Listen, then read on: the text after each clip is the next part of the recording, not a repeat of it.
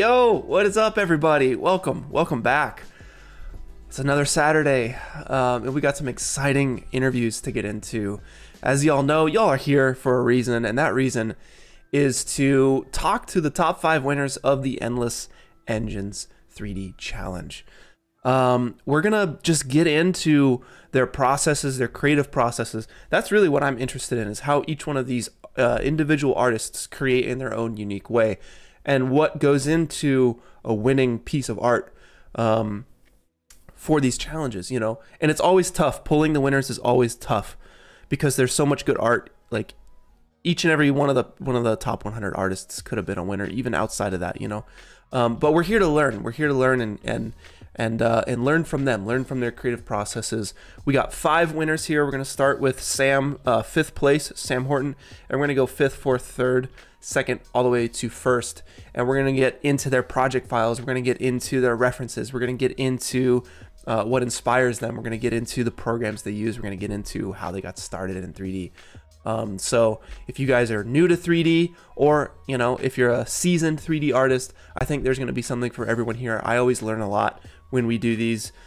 So you also have to bear with me here. I have a slight cold. I don't know if y'all can tell. Maybe you can tell. So yeah, I'll just preface that. But I think without further ado, guys, it's time to get into it. We're going to start with Sam Horton. 5th place, baby. Let's switch on over. Let's do it. Sam. Hey. What's up, man? How you doing? Really well. Yeah.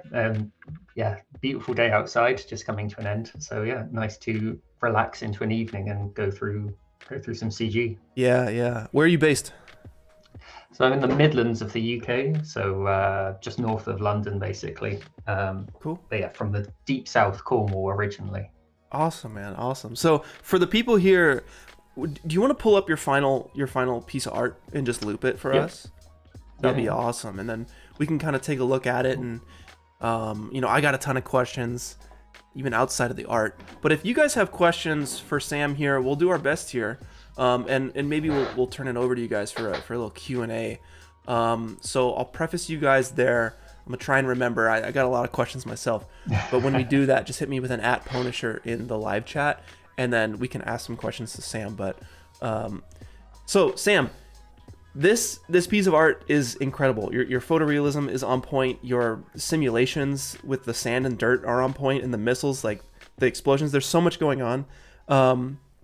What program are you using these days? So I've been in 3ds Max for like 8 years or so.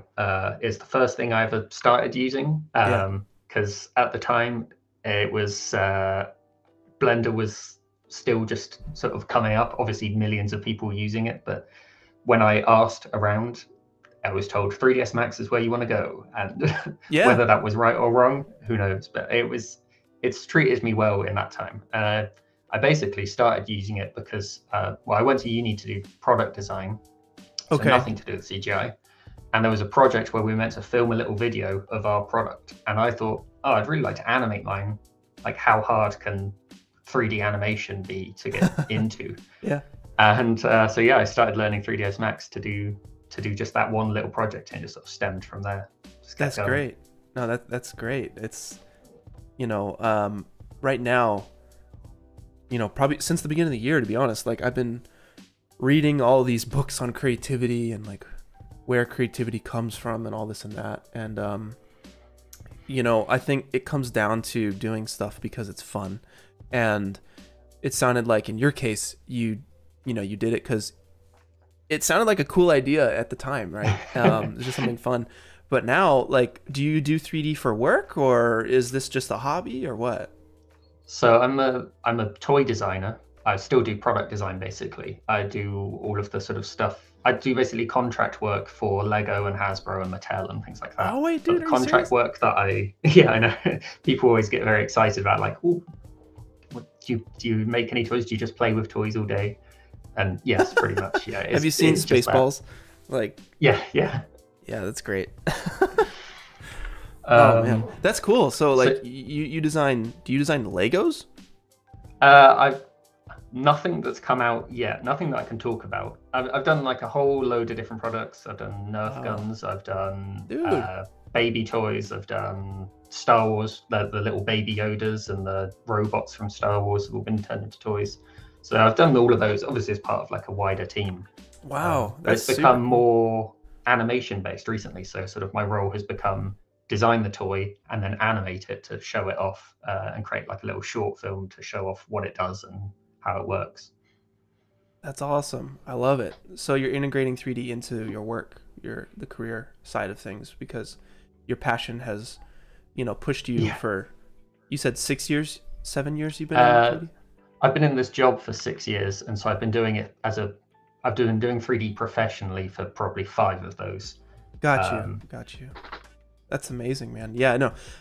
Your scene is incredible. We had you, so for those of you who don't know, basically, we hold these challenges, and it's about a month long, where everyone has a month to do the prompt, right? And every Monday we meet up on the Discord server, which if you want to join, there's a link down below. And basically we hold these just little meetups on Discord, and we have artists come up and they show their work, and it's like unfinished work. Here you go. Yeah. This was like week 1, wasn't it? Or week 2? I don't remember. Yeah, this was week 1 of the challenge. It was early. Yeah, dude, what a perfect timing. And I was blown away by this at such an early, you're only a week in, but you really seem to how did you get this busted out so quickly?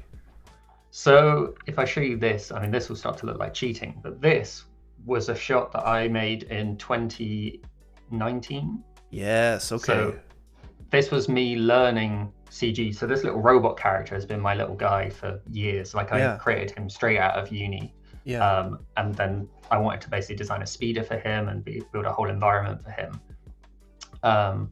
But then I took like a year or 2 off from doing sort of personal projects, and I had done nothing really on it for a long time. And then I was on a work trip in Germany. It had been awake for like 50 hours or something. It was exhausting. And your video dropped showing this Endless Engines competition. And I showed it to a couple of colleagues, and they were like, "Oh, you have to get in that. You surely you can reuse these old project files."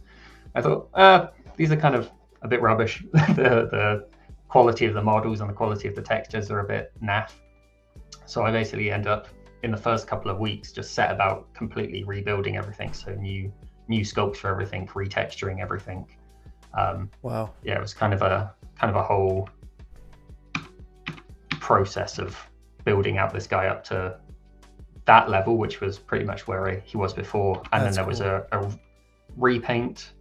And then I didn't like that one because it was too grungy, and I repainted again, and it was too dirty, and I repainted again, and I was kind of happier with this sort of final cleaner one. So I basically just did this the whole time over and over again with all of the old assets, was to completely remodel them and then re-unwrap and retexture everything to get it feeling right. Wow, that's incredible. I mean, that just goes to show that if you guys keep creating, if you keep practicing what you love, you're when the time comes, you'll be ready, because if you didn't do that in 2019, then you may not have entered the challenge. Who knows? Yeah, exactly. You were at least at a point where, and good on your friends too for pushing you to do that. They saw, and good on you for listening. yeah, friends Jack and Dom were very excited about the idea of me doing this. They were there behind me the entire time, pointing and waving at my screen pretty much. No, that's great. It really goes to show, I just want to highlight that everything stacks, right? So today you might not feel ready, I don't know, whatever that would mean, but then a year or 2 from now, even stuff you did years back can still help you today. So it all adds, right? And you never know what's going to happen or where it's going to go. So all you know is that you can just have fun with your passion and see what it morphs into, and it morphed into something really, really cool. So you are in 3ds Max. My goodness, I hadn't seen this layout in ages. Wow.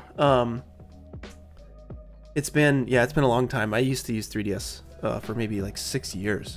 It was a long time actually. But I am getting carried away here. Walk us through your scene. What's going on here? Chaos mainly. Yeah, it's just a mess of a file.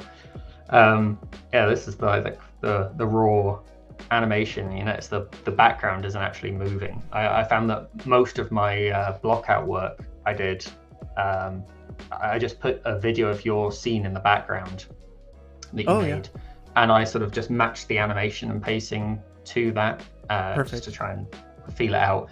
And that was a little trick I learned along the way, was doing everything stationary. Just really gave it a lot easier to do the simulations and things. If you're moving at 200, 300 miles an hour along a long stretch, the fabric sims just go bananas and that's smart. Fly around all over the place. So it became a thing to simulate everything still, animate everything still, so I can get a feel for things. Obviously, then as you're animating, your camera's not shooting off and your vehicle's not flying out of frame every time you want to do a minor tweak. So sort of isolating everything still before trying to adjust it to be a moving on through the scene kind of thing. That's a great tip, you know, because the more elements you throw in to like add to the chaos of especially a simulation, you want to really kind of limit it to the known factors. And the more variables you introduce, it could, you know, then you're just troubleshooting more and more. So that's smart to lock it down to the center, just focus on exactly what you're trying to do for the simulations here. Because technically they would, you know, I'm sure you're using like wind. You have like a little, like a fan. Yeah. Yeah. That's perfect. So was animation this and simming this, was that your first kind of thing? Yeah, I pretty much just started with making out this shot just to feel out everything. I had a vision of what I wanted. Make it loop. I had a vision of what I wanted the environment to be and what I wanted the story to be.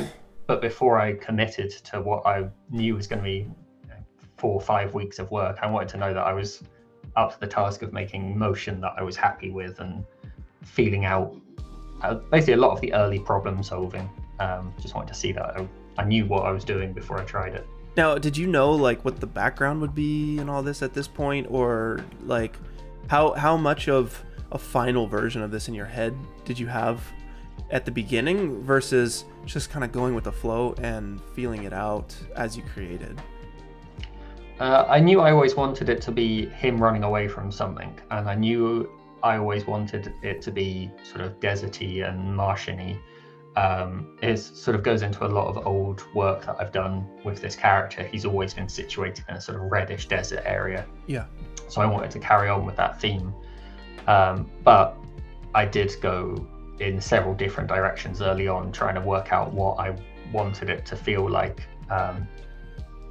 Yeah, not all to great success. There were a lot of bad ones early on. Yeah, I mean, you can't nail it every time, you know. And it's tough when you're just trying to play around, mess around, and also like try to have it be as perfect as possible. Those two things are often hard when put together. But that's great. Right here. When talking to you, you said about having the like something else going on, the chase, and that was good to hear about, just the reaffirming of, yeah, I do want to have something else. Yeah. In this scene to make it feel more exciting. Yeah, and but I didn't know what that was. So sorry, I cut you off there. Yeah, go. We found in the top 100, a lot of them had a second thing happening. They had either a halfway point story element introduced, or they had like something else going on in the background. It wasn't just, hey, look at this car, look at this vehicle, and then let's get out of here. It was like there was more than that. And it's cool to know that in your mind you were like, okay, we got to add, it can't just be this, there's got to be a little bit more to the scene here. So when you're at this point, you're about a week in, where do you go from here? Like this, to a lot of people, this might look done. A lot of people would be like, this is my submission. But you had, 3.5 weeks ahead of you. What do you do from here? So I think when I talked to you and you had suggested like something behind it coming along, just sort of sucking up all of this dust and dirt and debris, and I thought that was sick, and I had no idea what that vehicle was going to look like, basically. So I had a couple of different goes at modeling things, and I couldn't quite come up with a feel. And I didn't really want to use any like or too many like kit bashed elements for my hero objects. But eventually, as it was getting into the week and I had work projects to get done, I sort of committed to developing the little dropship, which is a whole load of kit bash 3D elements from the mission to Minerva, as well as a whole load of other little trusses and missile elements and things. So okay. So is that the dropship from the Minerva pack, like with stuff added, or is it just the dropship from the pack? It's had stuff added, and I redid the UVs on it so I could repaint it in my own color scheme and things, just to bake it into the world a little bit better, add the same sort of red and white split tone color scheme going on. Yeah. And the missiles, man, like, what is this all in one project file, or are you splitting this up into different project files? Yeah, this is all one project file. So this is like a more, so the missile sim is actually just lots and lots of circles with pictures of smoke on them to keep it lightweight. So they're all just set to always face camera. The system, if I go back to the scene file, but not that scene file. So it's emitting transparent images? Yeah. So if I go here, you can see that the dropship has a turret. The turret is always tracking the ship itself, but just a little bit behind. So it's always got like it's got a look at constraint on it, basically. Yeah. And as it's animated through in this simulation, it's told to spawn all sorts of different images basically all the time. So the missiles are 3D geometry, but everything else is just lots and lots of circles. It's literally circles. What? That's crazy. Yeah, so you can see it more there as you go around, but it's all just lots of circles. You're not even circles. You're talking discs. Yeah, discs. Yeah, they're all 2D geometry, just told to always face the camera. Same as the ground hit explosions are just slowly growing explosions with again some debris generated as they hit the ground. Dude, that's that's such a great idea. Wow. That's so cool. It's a really cool system in Max. I think everyone who uses Max now has this TideFlow plugin installed. And it's just fantastic for being able to quickly build out simulation work. And this whole missile system is just one system that generates missiles, generates muzzle flashes, generates smoke trails, and then checks to see whether it's hit something, and on that will generate some debris and some dust on the hits. That's crazy. It's a really robust little system. So this is something that really you set up, or this was something that was like already made? No, this is my setup. Wow. Node by node, and then hoping that each addition actually made it better and not worse. Oh man, that I could get lost in that, like, and just, set up a cool system that works and puts out a cool visual thing. Like that's fun. How long did that take to set up? That was, well, the base setup was probably done in a day or two, but then it was tweaked for the entire time. I mean, the community on the Discord was really helpful here. There was a lot of comments that were like, the smoke's just looking too uniform, or it's looking too wavy, or the hits aren't quite right. And so somebody, I wish I could remember who it was, it might have been like Ice Cream Man or something like that, said about putting some noise onto the circles as they generated. And so that was, I think, one of the biggest changes to happen, was to have this extra swirling happening as they come down. Dude, that is crazy that is just a bunch of discs. It looks great. Yeah, the lighting helped as a lot of tricks, and bump mapping each of the circles helped as well to keep them feeling right. And then just a lot of After Effects and DaVinci masking to make it interact with the ship a little bit better as the ship punches through the hole. So what do you have? Do you have a render of like before you hit not post-production. Do I have that? Basically post-production. Just your raw render, and then your final to kind of see what you did in After Effects or DaVinci. I might be able to find it quickly. It's about I've done. Where's it gonna be? And we're gonna take it here. We're gonna take it to, in our last 10 minutes. We're gonna take it to the chat here. If you guys have any questions for Sam, man, that's 30 minutes flew. Jeez. That was ridiculous. We're gonna take it to the chat. If you guys have any questions for Sam, hit @pwnisher in the chat so I can like see the little orange thing, the orange tag, and then we'll throw some questions from you guys to Sam as well, because I'm sure you guys have some good ones.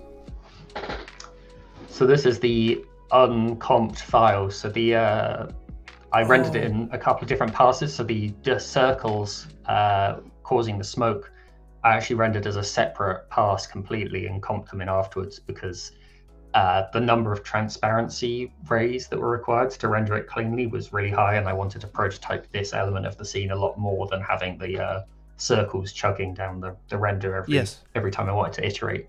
Absolutely.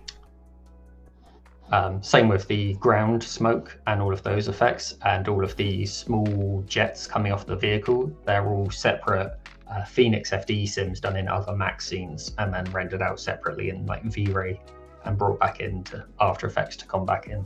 Okay, got you. How long did you give yourself to put all of this together? Do you have like a week? Did you have a day? What was it? Just the comping. Yes.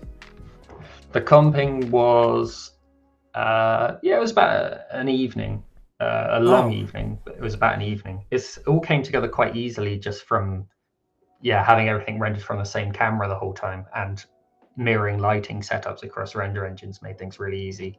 There wasn't a lot of color correction that needed to be done because of that and stuff. Yeah, that's great. When it all comes together so easily like that, it's just wonderful. Let's take it to the chat here and see if you guys have any questions for Sam. Again, hit me with @pwnisher. That way I can see them. Let's see, we've answered a lot of these already. How long have you been working in 3D? Yeah, about 5 years I've been working professionally doing it. Okay, Zero has a question. How can he learn 3D fast? And it's got to be a fast answer too. The fast answer is to go and watch Ian Hubert's quick videos, and then go and watch a guy called Jesse Patella's simulation stuff, and go and watch Southern Shorty's little how to animate things quickly videos. Just speed run YouTube tutorial. That's good. Can you say those three guys one more time? Because that's good stuff. Southern Shotty, Jesse Patella, Ian Hubert's. Those are probably my three main guys. Cool. Awesome. What made you get into 3D? I think we covered that as well, didn't we? Yeah, just an inkling that maybe it would be easy, and then being wrong for like 6 years. They want to know what render engine this is. This is Redshift for the most of it, and then V-Ray for smoke and dust hits, which is actually probably the wrong way around to do that, so don't take my advice. Redshift's a lot better at smoke and dust, and V-Ray's a lot better at environments, but I did it backwards. All good. Michael says, what's the name of that little robot guy? He's called Huey, after the guys from Silent Running. I don't know. Oh, if you've ever seen this classic movie, this was a lot of my inspiration, is little robots that just exist to take care of plants. And, I love that. That's a good idea. One of them that was killed during the movie was called Huey, and I've always had an attachment to that as a character. That's cool. What was that 80s movie? It looks like the most 80s movie ever. Yeah, it really is. It's very old-fashioned. Let's see. All right, Fiji says, do you have any advice for artist block or burnout? Take a break. Just don't work on something for a little while and let the idea come to you. I mean, if you're time pressed, then the best thing is, I find, to just go and watch a movie or see something else for a while and get inspired by that. The block is definitely real, and I definitely have taken a fair bit of time away from things before coming back to even just do this project. But I think seeing The Martian and seeing Dune and things like that in the months ahead of this was like big, I want to make those. Man, we rewatched Dune maybe like 2 weeks ago, and it's like, oh my goodness. I remember we were watching the Last of Us TV show, and like that's a good show, but I was like, it still feels just like a TV show. I want something more, and I was like, Dune. I remember that being Dune amazing. is the answer. Yeah. Oh my goodness. What a great movie. It is fantastic. But you're right. Yeah, go watch a movie. I was so inspired after watching that. I was like, I've been missing this in my life. Yeah, I feel like the number of CG artists that went away and just tried to remake flying dragonfly wings was pretty high. Yeah, that was so cool. Visual asks, when are we going to get the collector's edition toy version of this? Well, actually, I don't know if you can see my camera right now. Oh, what? There he is. Oh my goodness. I feel like I put him up to that, but it's a work in progress of the little guy. That's so He's got cool. little posable arms and things. That's awesome. Wow. It was been the last little while of deciding I wanted to have him as a little statue on my desk to be able to have him about as a slightly earlier version. That's so cool. I love that. So there's more than one. Oh, I think in the world that this exists in, there were probably loads of them. It's a bit like probably astromechs in Star Wars, where they're all just utility droids just doing jobs and things, and then this guy like, happens to have got in a bit over his head. the toys themselves, though, like there's more than one physical toy. Oh yeah, got a prototype. Maybe Visual will reach out and buy one from Yeah, you. I can. I'll release the 3D files probably at some point. Somebody can do a better job of the cleanup than I did. That's great. I think we got time for one more question in these last 2 minutes here. But Paul asks, how did you manage life and this project during this project? Probably demanding friends, suggesting that we go to the pub instead, and me arguing, no, I need to get more work done. They're like, just take a break. And that helps a lot. I think without people putting things into perspective sometimes, you can easily just go down a rabbit hole of this stuff, especially when you have simulations and textures. You can just keep zooming in closer and closer into each of those elements and get lost in it. And until somebody sort of stands behind you, or you show it off on the Discord or something like that, and somebody's like, no, that's really good. And you're like, okay, I'll leave that for now, and I'm going to go outside and do something else for a bit. Yeah, it's tough to know where you're at when it's just you. You have no other reference points. But yeah, getting out and listening to your friends who are like, get off your computer is probably a good move. Was it the same friends who were like, hey, do this challenge? Yeah, they've been there the whole way. I mean, when we did you did the 100, the winners announcement, we were all sitting in, we had a curry, we had some beers, and we were watching it. And I kind of sort of, wow, I've got top 100, this is incredible. And I've kind of relaxed into the evening. And then you showed top 5 and they went ballistic. They were jumping around all over the place. That's so cool, man. Wow. Oh, that's awesome to hear.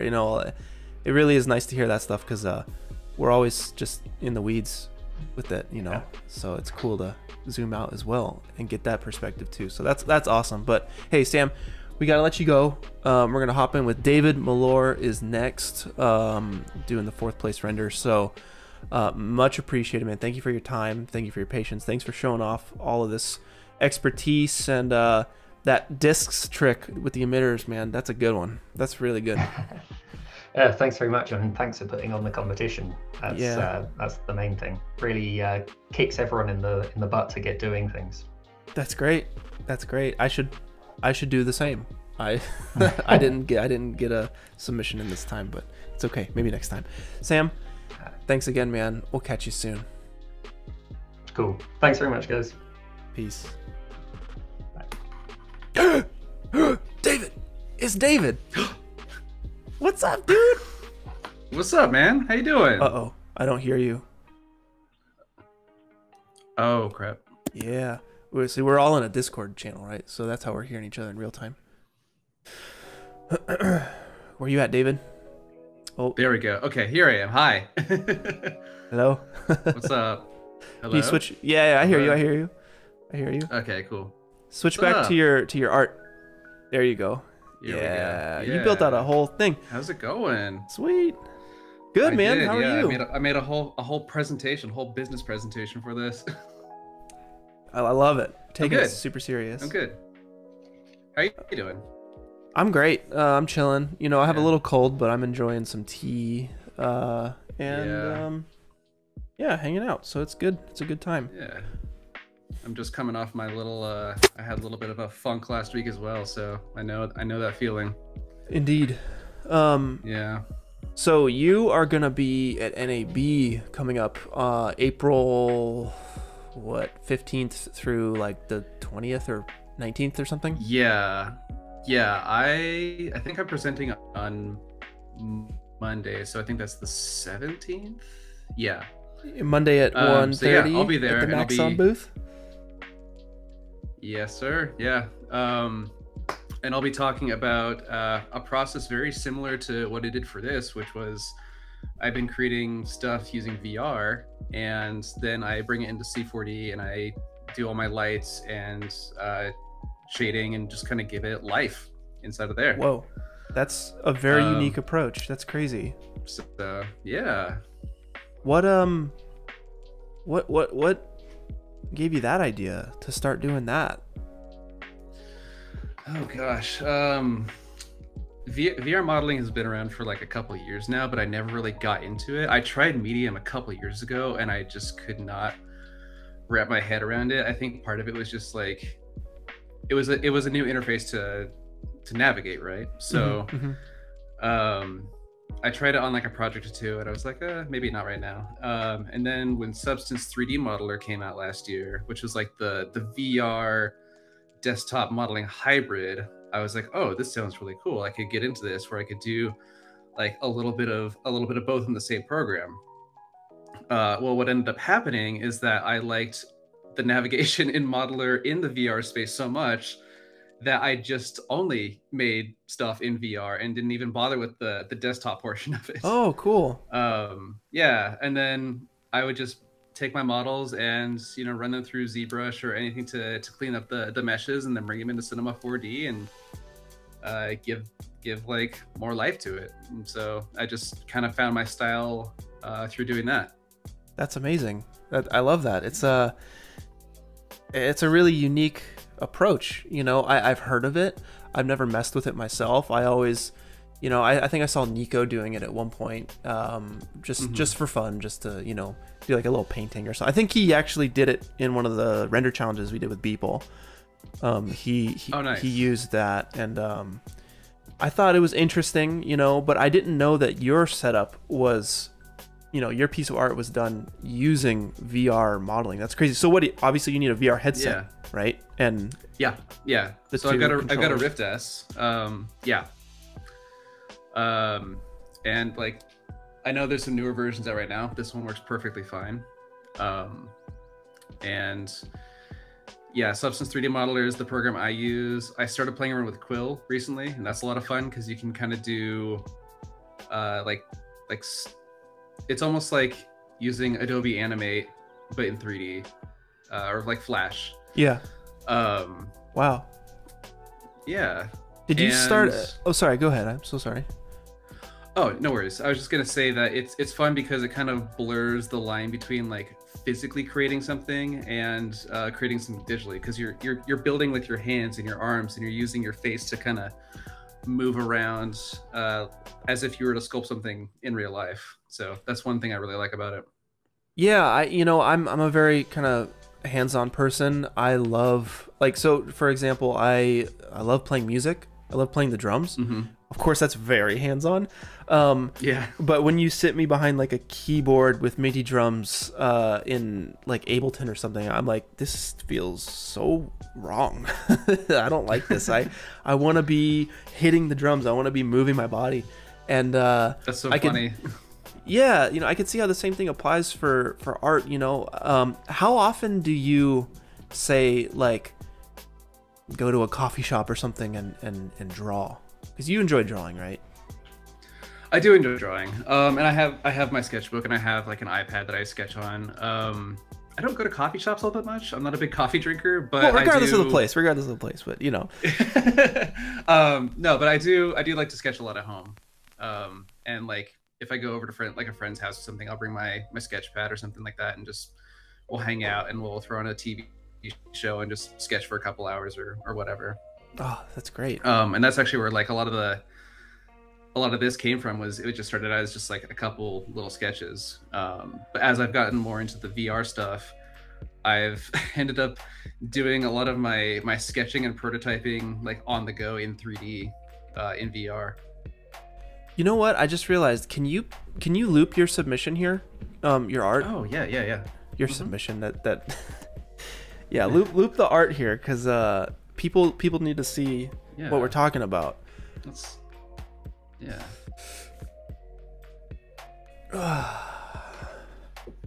So it started out as a sketch, a little drawing. Just like some, like I started with the blocking out of like the buildings and stuff like that, but then I was just over at a friend's house and I just started sketching out like the vehicle and like the character and just, you know, the inspiration, Pinterest surfing, trying to get ideas for what I wanted this whole world to look like. It's looking a little laggy on my end, and I think it's looking a little laggy on the stream. Let me see if I can screen share. Can't. Sometimes my computer starts up and doesn't recognize my main project drive, and this is one of those times, and I'm not restarting my computer. Oh no. Boy. How bad is it? Because it looks fine on my end. It's choppy. You know, people are getting still frames, you know, every while. It's okay though. It's okay. Don't worry about it. People get the idea. People get the idea. It's beautiful. Like, it's very vibrant. Cool. I guess I have so many questions, but let's start from the beginning. How did you come up with this idea? So I'm a big anime games nerd. So I love all the vehicle designs and like the proportions that Akira Toriyama uses in Dragon Ball and what is it called, Sandland, the other short series he has. So I just immediately was like, okay, I want to make something that's a tribute to that style of work. Sweet. So this was like a very like condensed form of the inspiration that I got for the bike. And then with the buildings, like we've been to Japan a couple times, and I love like the variety of buildings and all the big neon signs and stuff like that. And so I really wanted to create something that had a little bit of a futuristic flavor to it, but felt very much like a Japanese like futuristic coastal town. Yeah, I love this reference here is beautiful. That pixel art on those buildings, like that third one with the traffic cones and the moss on it, like that is I love amazing. This. Oh yeah. And what's that one with the 82.99? What is that from? Oh, that is it's from an artist, Arthira Putra, I think is how his name is pronounced. He's done a lot of music videos for artists, one of which is, have you heard of Crystal Dolphin by Englewood? Oh, okay, definitely check that out. He did a music video for that, and it turned out amazing because it's just like it's all 3D, but it's got these super flat, vibrant colors, and it's just eye candy every frame of it. Crystal Dolphin by Englewood. Englewood, yeah. Okay, I'm just gonna with an E. Englewood. All right, I'm gonna remember that. Yeah, that's cool. I love music videos. It's so good. No, this is wonderful. This gets me amped just seeing this reference here. Yeah, that's beautiful. Yeah. And then one of the things that once I figured out the setting for this world that I was building, I was trying to figure out what time of day I wanted. And initially I was gonna do like a bright sunny day along the coast, but I ended up deciding on like a sunset because I really wanted all those nice warm pinks and oranges and yellows fading into more like a darker blues and purples to just just give that scene a lot more richness to it. Man, this is making me feel stuff here.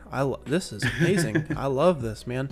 Yeah, those colors, man. Jeez, those colors are wonderful, and I love that in the bottom left down there too. That's so simple. Like I want to play games like this. I think that's why you know, we've known each other for a little bit, and you know, we got really into that. What was that game? Westwood, Eastward, yeah. Eastward, yeah. Yeah, that game, man. Like the design in that game was super cool. So it's cool to see. Like, I love that. Yeah, I love it, man. All right, I'm down for the ride. Yeah, and also just, you know, like we both went to Camp Mograph last year, and every day we'd go out to the whole group would go out to the dock and watch the sunset every night. And it was just like, I love that color palette. It's the best. It's just, yeah, it's so relaxing. Mm-hmm. Yeah. All right, so yeah, where do we go? Oh yes. Yeah. So sketches. So like I said, I didn't do a ton of like, I didn't have like a whole sketch. I didn't have a whole smattering of sketches for the characters and the vehicles. I kind of, I had an idea of what I wanted to do from the inspiration, and I did like a first pass of a character and a vehicle, and then I was just like, all right, this is good. I just want to start sketching in VR. And so this is where I started with these guys. I'll get to this little manhole character once we start diving into the C40 files. Yes, great. But yeah, so like just the main character, just like taking notes from like what is it, Cyberpunk, that one video game slash series, having like an outfit like that, and then doing the Toriyama-esque like kind of squashed, compacted motorcycle. I love that blocky look. It's so a delivery truck. Yeah, it's already tangible here. Like your render, I feel like I just can like bite it. I just want to eat it. But like this right here, I still feel like I can like pull this off the page and like play with it and feel those edges. I love that blockiness, man. It's great. Yeah, and thankfully when I started building this in VR, it like translated super well. So I was really happy about that. And then here are some very initial sketches of the actual background scenery. So in this, I had like a more like futuristic vibe going for it, and as I started actually building the scene elements, I wanted it to be more like feel a little bit more closer to modern and not like way too future, because this is like it's a small town on the coast. It's not like going to be crazy developed like a major metropolitan area, so I wanted it to have like a little bit of like an old school feel to it. This is advanced. Do you do this for every project? Like, are you really like you're doing these drawings before you even touch 3D? Like, sometimes I just go straight. Actually, a lot of the times I just go straight into 3D. Yeah. Okay. But this is like very well thought out. And you're planning on modeling all this versus pulling like Kitbash elements, or? Yeah. Wow, dude. Yeah. Wow.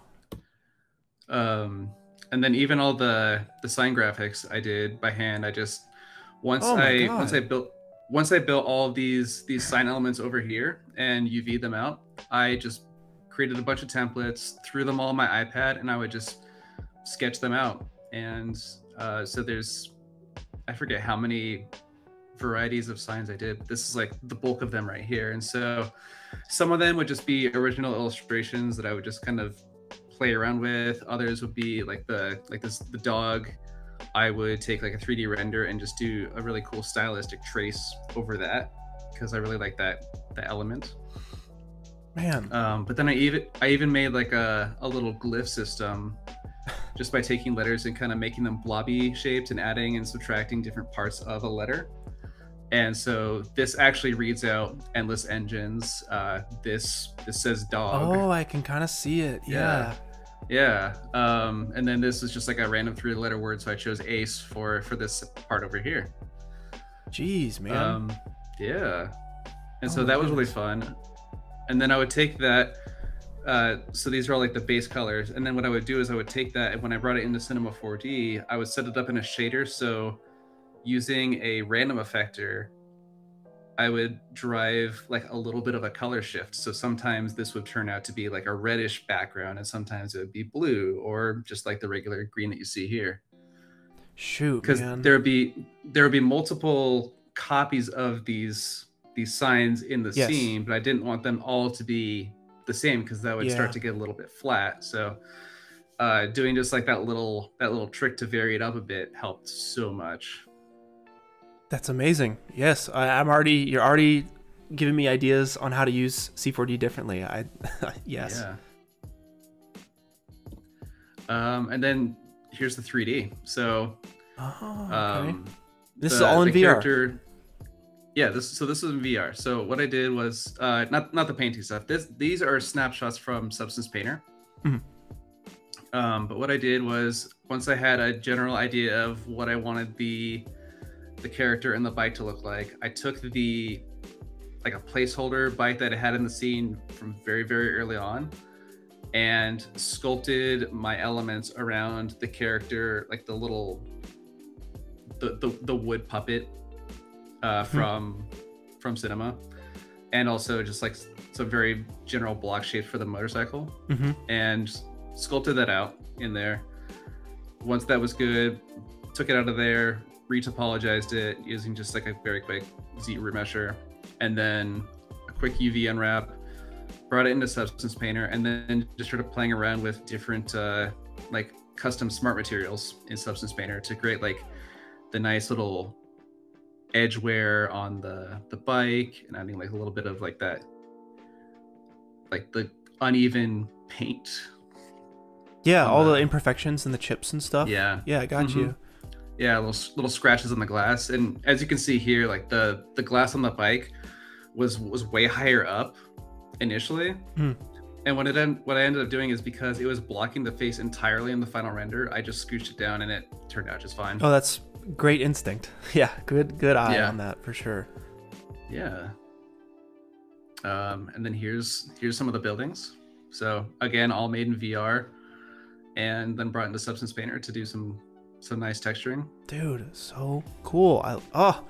I like, this is such a great workflow. I love this. This seems like so different than what I'm used to in 3D, and that's great, because I feel like I need to mix it up at this point. You know, I've done the same workflow for so long, and you know, I need to spice things up a little bit. This is awesome. I love the output of this is very, you know, video gamey, very cartoony, and I'm just such a sucker for that, because I've been doing photoreal for so long, and you know, it's nice, but I would really like to start getting into this kind of setup here, this kind of look. Man, this is incredible. Thank you. For this, so once I had a general idea of how I wanted the building elements, like the paint on the walls, the metal on the pipes, all that kind of stuff, I just was able to save those out as smart materials. And actually all the materials that you see here and on the previous page, once I had that system set up, I was able to kick out all of the materials for each model within a day. Whoa. Because it's just like, okay, I know exactly how everything wants to look now. All I need to do is just tweak colors here and there, and I've got what I want for every scene. That's great. Yeah, I need to learn Substance as well, man. Jeez. I used Substance Painter maybe once or twice before on a project, but I didn't use it as heavily as I did with this, and now it's like I can't go back. Cool. It's just too good. Cool. That's awesome. I'm glad that, you know, people are learning stuff through these projects. That's the point. So yeah. Here's some very early works in progress. So this is the very first scene, like the day you announced that contest. I downloaded the project scene. I was just like, okay, I have a pretty good idea of what I want to do. I want to do like the semi-futuristic coastal town, like very Japanese city pop, future funk type vibes. Get a cool motorcycle in there. So I just started blocking everything out. So here's like a first initial blocking out. This is like a near final blocking out on the right. For the cloud background, I actually used Houdini. So I sculpted, I made like a general volume in Houdini or in Modeler, kicked that out of there and brought it into Houdini. And then there's a couple like there's some nodes in Houdini that can turn it into like a cloud volume, and you can add noise to give it sort of that, I guess, that cloud look. Yeah. And you can also make it loop in there too. So I just cool. set all that up, kicked out that volume, and then rendered it as like a backplate for my scene. So those clouds that we're seeing on the bottom left are the clouds in the final. This is an early version of it, but yeah, got it. And then this bottom right render is like a early final-ish render where I was discovering that I didn't want to have when I rented this out, it was like, oh, it's looking a little bit too cool for what I wanted. I wanted to bring back more of that warmth, more of those reds in there. Yeah. The signs themselves were looking a little bit blown out, so it was great to like have time. Like I gave myself enough time to be able to work out those little kinks. That's good. Because, that's very important. Because like this right here looks like a final render, but for me it was like, no, it's not like exactly what I want. So how much time do you give yourself, like in a project, like contingency time, you know, like you have 5 weeks to do this, and did you have like a schedule that you mapped out roughly, like by week 1 I want XYZ, week 2, week 3, or did you just kind of like go into the wind and like kind of see what came of it? It was a bit of that, yeah. I worked on this like maybe a couple hours a day, like an hour or two, just sort of chipped away at little things, just whatever I kind of wanted to accomplish in the moment. And I think that worked out pretty well. I think I could have done like a little bit better organizing, like, okay, I want this done by this time. And I sort of had to set those benchmarks near the end of it, because the last couple days I spent a lot more time getting it finished up, but I didn't feel rushed. I didn't feel panicked about getting it done. It was just kind of like it was almost like a final polish point where I just wanted it to make sure it looked really good, and I was having fun with it. And that's perfect. That's all you need. And just wanted to make this look as good as I wanted it to look. And I think that the way I managed my time early on gave me a bit of that buffer to do so. That's perfect. Yeah, I think for me personally, you know, I guess this kind of goes back to all the stuff that I've been thinking about since the beginning of this year, but it's really hard to make stuff when there's stakes on or pressure is on, and especially it's difficult to make stuff that you think is good because you think in your mind it needs to be the best quickly, and that's just not realistic. And I think what you're doing here by just diving in and having fun with no real schedule or timeline, there's no pressure, you did a good job of taking the pressure off and just having fun. And then once you kind of let your inspiration go and like you've seen that, you know, there's something here, there's probably something here, then you can probably get to like the schedule stuff later. It seems like you got a real nice healthy approach to this. So we have like 5 minutes left. That was the fastest 30 minutes we do ever. Wow. So we can like, do you want to just take it to Q&A here? I'm sure everyone has questions for you. I'll pop open the Cinema 4D file just so it kind of plays in the background.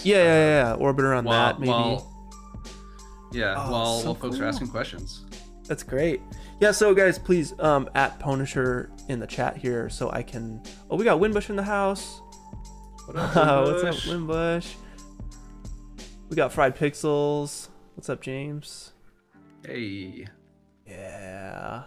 All the good folks. The Mograph fam. Yeah, exactly, man. Yeah. James, you going to NAB this year? You should. Better. Yes, we'll let these. Oh, Kenza's in here too? Yes. Hey, Kenza. That's great. That's great. You got some support here. That's awesome, man. Yeah. Hit me with them at pwnishers, guys. Ask some questions here.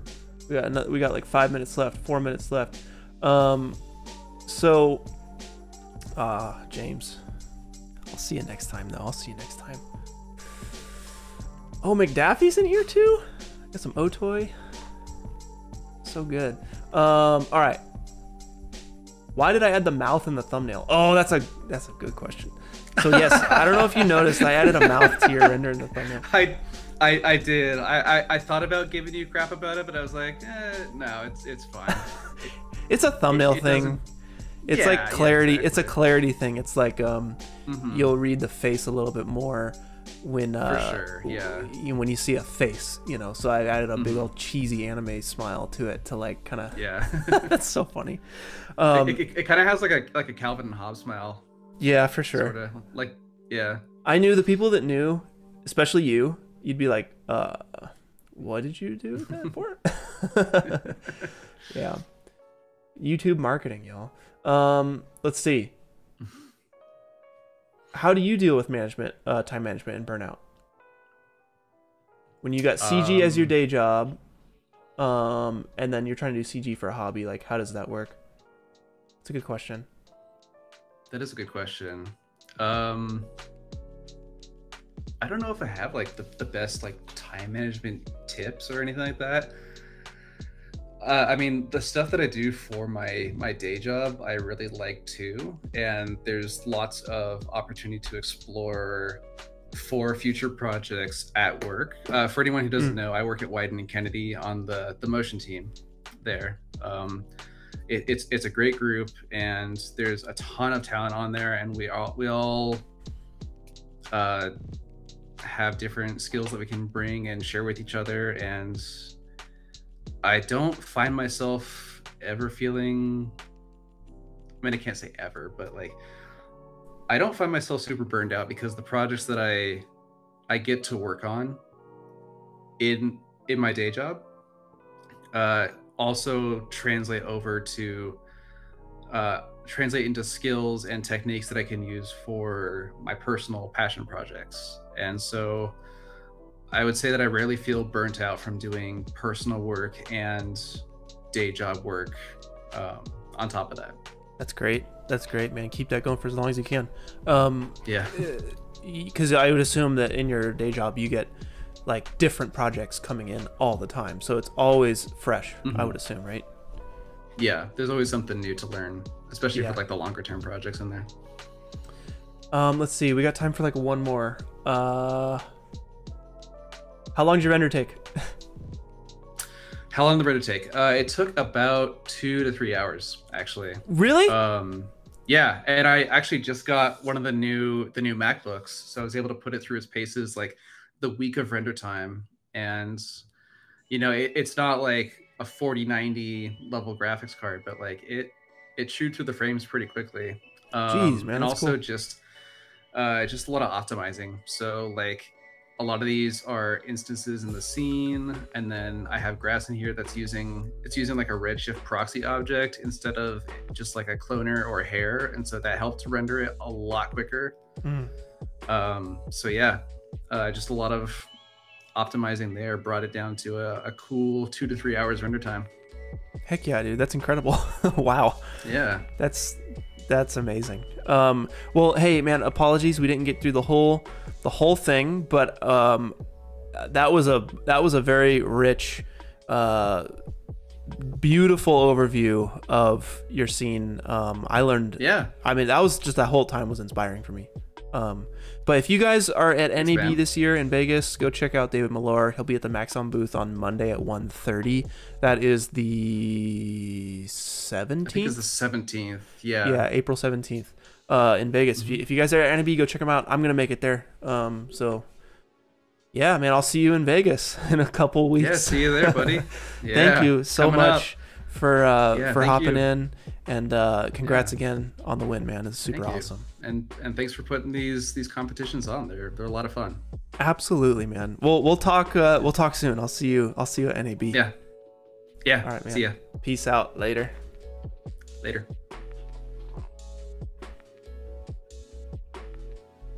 All right, y'all. We got through 2 interviews so far. We got 3 more to go. We're gonna do third place is up next. So we are talking to, well, let's just find out. I think it's all queued up. Let's switch on over.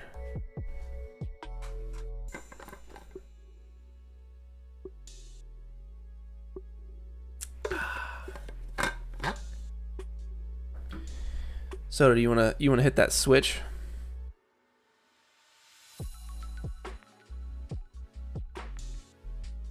It's gonna happen, guys. It's gonna happen. Things are happening. All right, it's brewing in the background. I can hear them. They're working. Oh, Hello. snap. Donald, what's up, man? Hello, man. How are you? Yeah, pretty good. Pretty good. Excited, a little bit scared, but Don't yeah. worry about it. We're just gonna chat. First things first. Can you pull up your art for me? Can you just loop it for everybody Yep. and kind of see? I hope it's smooth enough. Autoplay. Can you see it? Yeah, it's lagging a little bit, but it could just be Discord. Let me. Oops, it's opening like That looks hilarious. the initial version. Yeah. Yeah, try to see if you can just loop the art. Dude,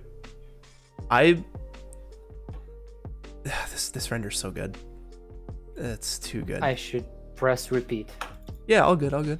How are you doing? Where are you from? So I live in Albania, Central Europe. Yeah. It's, I don't know. It's evening here. What else am I supposed to? I've never been to Albania. Maybe one day. Maybe one day I'll make it out there. It's but... near Italy, like between Italy and Greece. Okay. I don't know how to be more precise. No, that's perfect. That's perfect. That's all I need to know.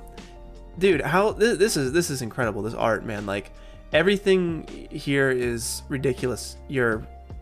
First off, your animation that you're doing is absurd. Your render quality is absurd. The idea itself is ridiculous. The smoke sims and the flames are ridiculous. Like I know this was in the Embergen release trailer, right? So you use some Embergen. Yeah, like you have a pilot getting into the cockpit of that thing. The way you warp out and distort the air and the environment when that explosion goes off, it feels so good. And you see those missiles coming from the background all the way from the top of the shot. Like, dude, how long have you been working in 3D? So I started taking it seriously about 4 years ago, Yes. and I've been like doing it as a professional job. I would say in 2 years. Okay. The Okay. last 2 years. So What do it's you- been 4 years completely focused in 3D. Okay. Got you. Before those 4 years, were you like playing around? I was testing. Basically, I might have worked in 3D for like 4 months in 8 years entirely, just Okay. playing around for 2 weeks, stopping and trying again, on and off. Wow, man. I tried some game dev, mostly 2D stuff, small games, but it didn't really go as planned. It didn't get viral, Yeah, for So- sure. No, this is ridiculous for 4 years, to be honest. Like, this is so good, man. What program are you using? Some using Blender Yeah. exclusively, like almost on all stages, like 2D and everything. Yeah.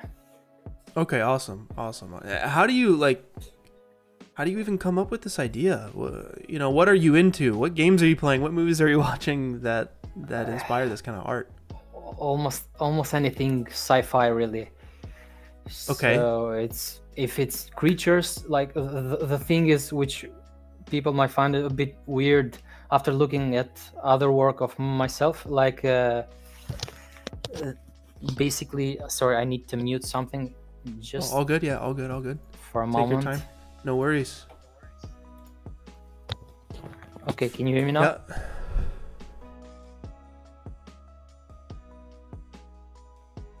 Oh no, I can't hear you now. In Discord, I can't hear you. Yo. Test. You're okay, Yeah. but just there's an echo. that I don't know how to fix really. Is it? Can you hear me still? Yep. Is I it hear still perfectly. Okay, cool, sweet. Is the echo gone?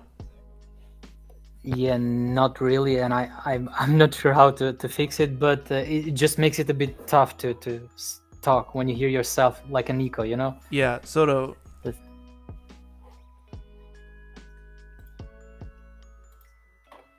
I believe it's from the screen share.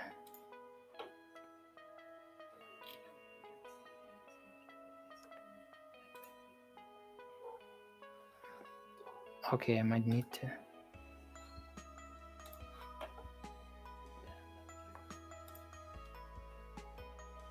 Yep. So.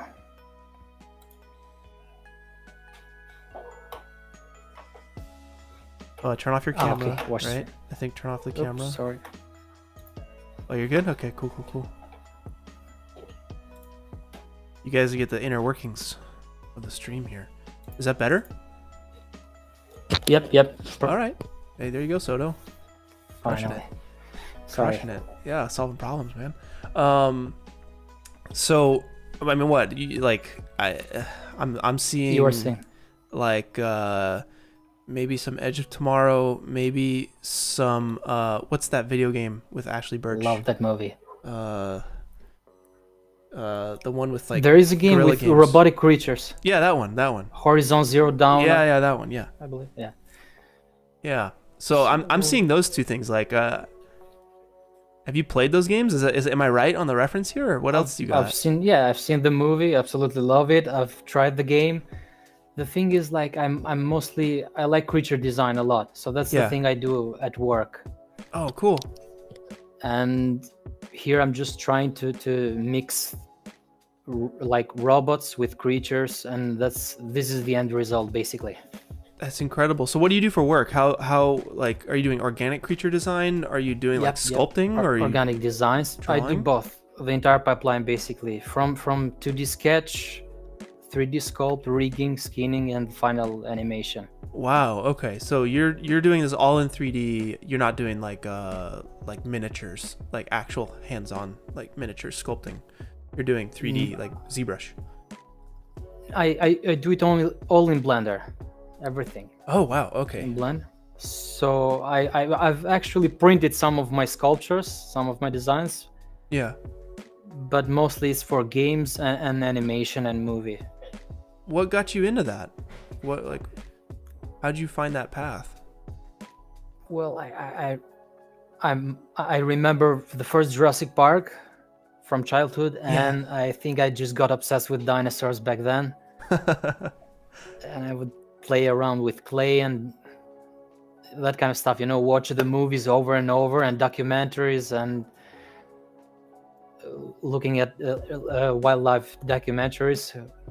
And that's how it naturally I realized that if I want to recreate that kind of stuff, I need to learn some kind of 3D software, and that's how it happened. Basically, it was an old passion that gradually converted into something else. That's wonderful, man. That sounds organic and natural, and I don't know. It's all just kind of like, I don't know, being clarified for me that when you're doing it for fun and you don't really have an end goal with it, and you just keep doing it for fun, it will really grow into something special. So that's really, really cool to see. So walk us through here. We got about, I don't know, 20 minutes. Walk us through the process for this thing, man. Like, where do you start? How do you create? So initially, like the first moment I heard the word engines when you announced the challenge. Yeah. I immediately wanted to do a running robot and like try to mix my ability in creature design with robotics. Yeah. I had been already practicing. If I can share a quick screenshot, I had been practicing robot design, but never like managed to finish a project. I see. And I used all the hype and excitement from the challenge to actually finish something. Oh, that's great. Yeah, that's perfect. So this is like the first attempt, and I don't know if it's visible, right? Yeah. So I need to put this on repeat. Somehow autoplay is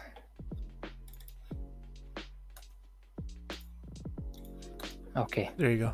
So basically I just got a free model of a lion running, low poly stuff, just to get something a quick idea, so that I could, in a sense, can you hear me right? Yeah.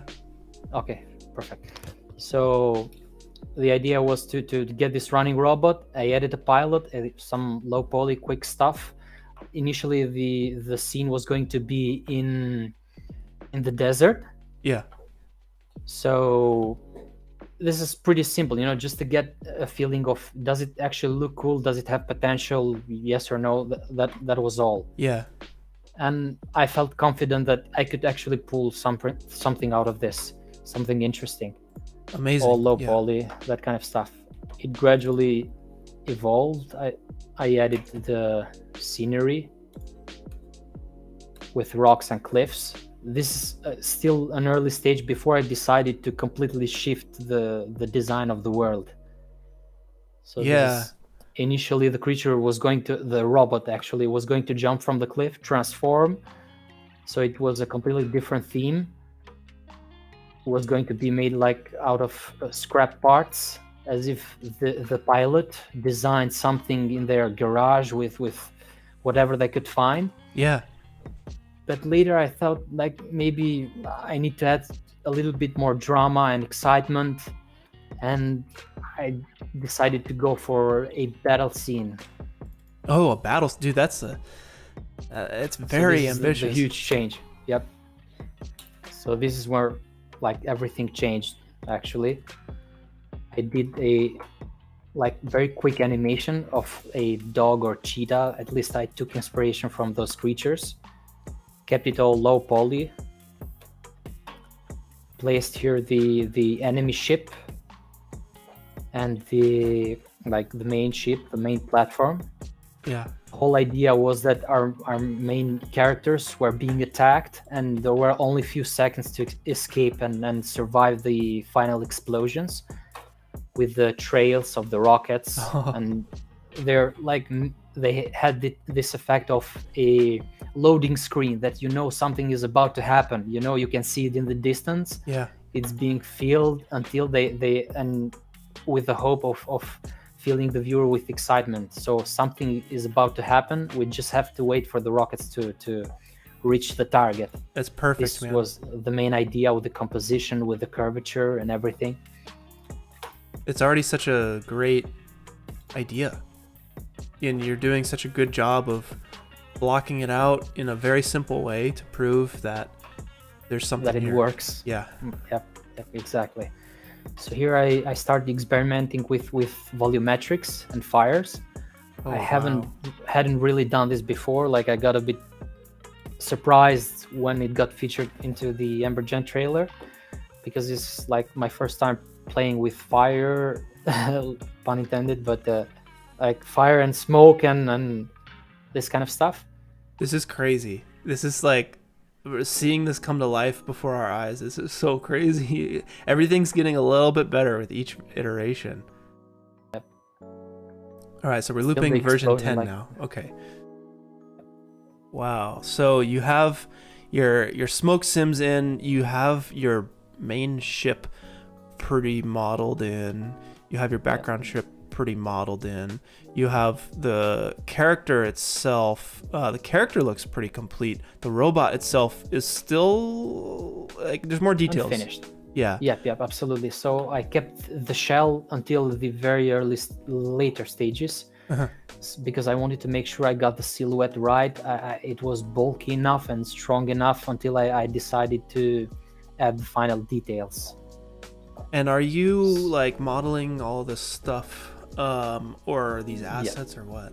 No, this is like the only assets that I used here that were not mine were the clouds background, Yeah. the human topology, the main topology with a very generic human rig that you get from Blender. And I believe somewhere here is like one of your Scratch imperfection textures that I got for free.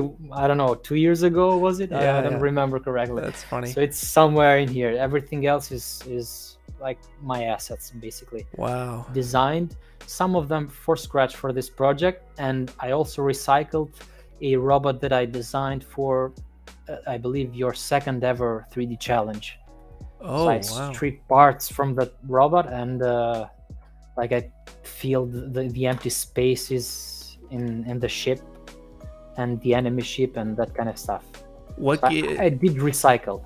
You know, that's good. They are all my assets. No, that's good. That's good. That just goes back to the point where I was saying with Sam, like, you know, you never know what's going to happen. As long as you keep working on your craft, on your passion, you're paving the way for your future self. So you're going to have so much more to work with if you just, you know, stick with it. Yep. But what gave you the idea for this guy in the background? Because that is so scary to me, dude. No, this was a surprise to me too, because the initial idea, basically, I was going to fill the hangar with replicas of the running robot. Okay. To give a more dramatic look, and I would add pilots trying to get into their cabins to escape burning in the fire and the heat and everything. But I just put the robot that I used in your second challenge, I placed it there as a placeholder. And what happened is there was not enough time to actually change it and update it. Oh. So I'm That's jumping great. like to a more advanced version. So I just left it there. I had no idea, actually. I forgot about it, that it had that menacing look, you know? And I just realized it during the stream where you guys were saying, like, look at the bad guy in the background, like, looking all menacing and everything. Wow, dude. Like, it was a surprise. Oh, yeah, I left him there, and it was unexpected for me, too. Wow, I love it, man. So wow, there was no awesome. story behind that, really. It was a happy accident, I would say. Wow, I would say so too. That is crazy. Yeah, like there's so much going on with that guy. He's like, he caused all of this and he doesn't care. Like this thing is blowing. He's like the T1000. He's like, nothing's gonna stop get me. out of the fire. Yeah. Oh, dude, that is too cool. So are you flipping it to just try and see what's missing? At this stage, I flipped it to get a better feeling, like, of the composition, and basically like scaling up and down certain parts of the scene to see how they fit, how to make them look better. I believe I increased the scale of the wing of our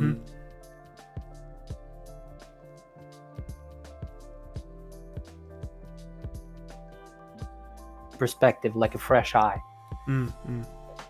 Yeah, it's super helpful. You switch back and forth, and because sometimes you get too used to what you're looking at, and you start to not pay attention to mistakes or certain lost details. That's a good one, man. It's an old trick, but I never use it, and it's probably one of the best and easiest ways to get a different perspective. Like we were talking about, you know, earlier, you know, trying to see your art from a different perspective, and going to take a break, coming back the next day, and you're going to be a different artist than you were the day before. So you're going to have a new look at it the next day than you would. But flipping it like this is a great way to kind of get out of the headspace you've been in forever, and it's very easy to do, and it like kind of seems like a no-brainer. But yeah, I need to utilize this one more. So for the animation, like, are you hand animating this? Did you rig it and then you hand animate the rig, or yeah, everything, like it's from scratch. Basically, I created a basic rig. I don't know if I could open here right now. An early stage of the rig. Sweet. So this was a low poly version with simple shapes. Is it visible? Yeah. Just checking. Okay. and I animated it. I used some like references in YouTube. There were some short videos of dogs running and cheetahs, and you get a feeling of speed and agility and flexibility of the body. So it's all like a quick rig. It's mirrored, so there is no actual realism in the sense of the 1 2 3 4 time. 1 2 3 4. Yeah. Yep, exactly that. I did it only in the last couple of days, I believe. I kept the mirror animation just so that I could get a very quick result as soon as possible, you know? Oh man, I know nothing about animation. This is already like really impressive. This would take me so long to do.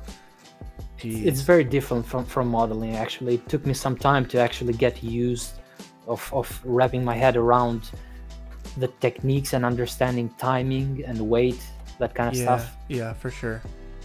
But once you get used, it's pretty fun. So we have about what, 8 minutes left. So we'll take it to the chat here. Oh, what up, EJ? We got iDesign up in here. We'll take it to the chat. If you guys have any questions for Donald, hit me with an @pwnisher. I'll check this in a minute while Donald continues through his versions here. Yeah, so what is this, V12? Flipped V12 or something? Or yep, flipped something, but I don't know. Oh, okay, V18? V18. Yeah. Basically, these are really close to the days of work.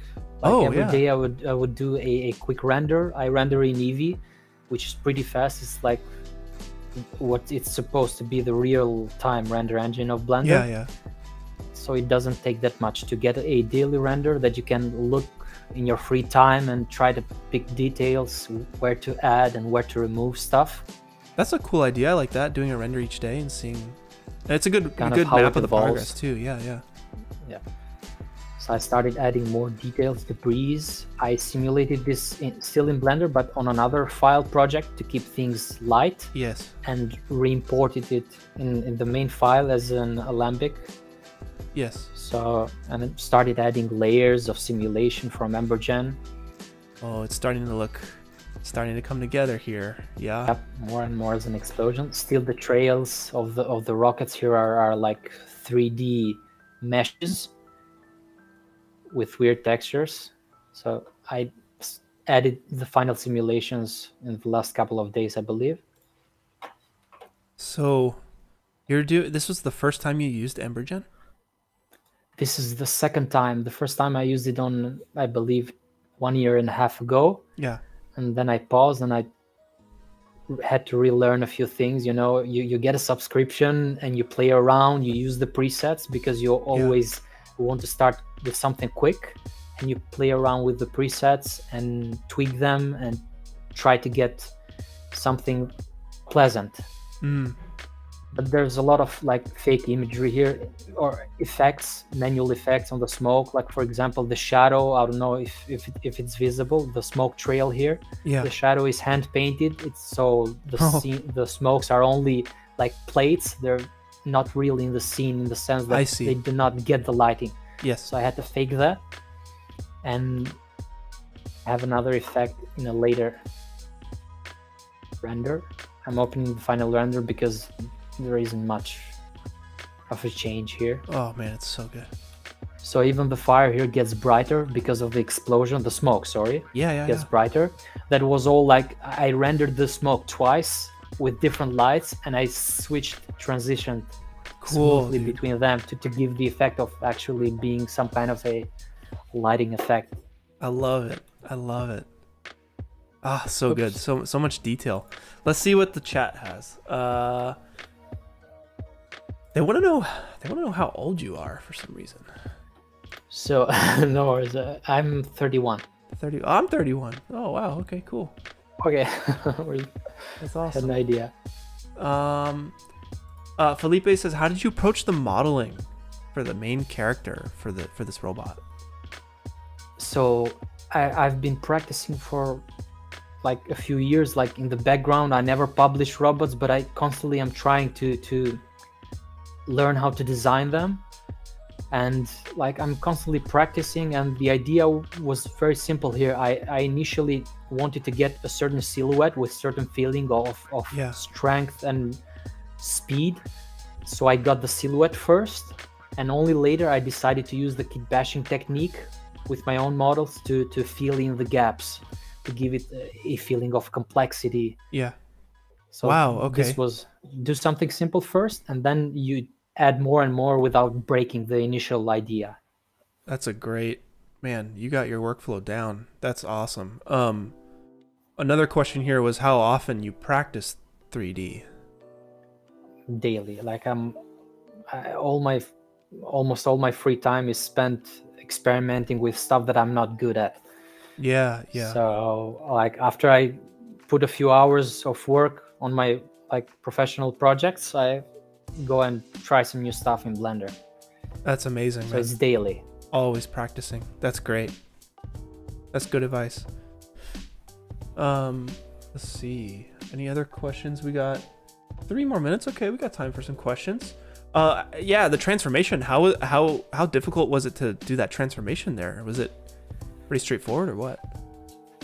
So the idea with the transformation, initially it was going to be even more animal looking. The wings were supposed to be like birds' wings, but later that was a bit too tough to rig and actually get the shape right. So I simplified it, and of course it's not perfect, but the main point was to make the creature robot look like as if it was trying to become aerodynamic. So I decided to fold the hands and the feet, and also added some shapes on top to make it look curved, like it could actually pierce the air easily. That was like the main idea. And push a piece a little bit more on the left, a little bit higher, so that it can fit. Just try to mesh them together without breaking anything. Oh, that's beautiful. It's a very seamless transition, and it's not like you're going from it doesn't feel like a Transformers transformation. It feels different. I try to stay away from like those kind of existing IPs. To have my own thing, And it feels that way. That's good. Let's see. Was it one final render, or did you have like pieces? Did you like volumetrics separate and then combine it together in post? Almost everything is one render. The only thing that I had to render on a different layer were the smoke trails for the rockets. Yes. Because like Blender, with this real-time render engine that I use, uses layers. So what happens if you expand the rendering of the volumetrics a bit too far, you get to see a certain flickering. So to save time, I rendered them separately with a higher resolution and then compose that on top. I see. That's smart. Very smart. Last question. People are wondering, I have your Instagram in the description here. I have all the artists, for anyone wondering, I have all the artists' info in the description. But they're wondering if you specifically have an ArtStation page, or is Instagram the best place? Well, I actually have it all, like YouTube, Instagram. In Instagram I put more like work in progress stuff, but on ArtStation I have more detailed and behind the scenes and some sketches and ideas, like how I approach certain elements. And also a YouTube channel. Oh man, you got it all. Okay, yeah, please type it here in our group chat right here, and then I'll copy paste that into the live chat. Or you know what, just type it into the live chat. People will get it if you type it into the live chat once we head out here. That way people can follow you, and I'll be sure to add it to the description as well. But Donald, man, thank you so much. We were blown away by your art, myself, Ren, Peter, and the captain. So such a pleasure. Yeah, dude, yeah, killing it, man.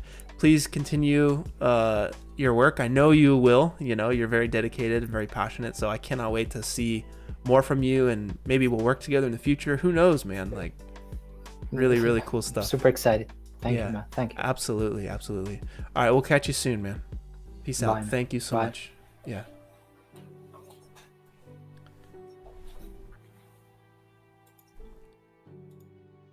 Oh boy. Oh, hello.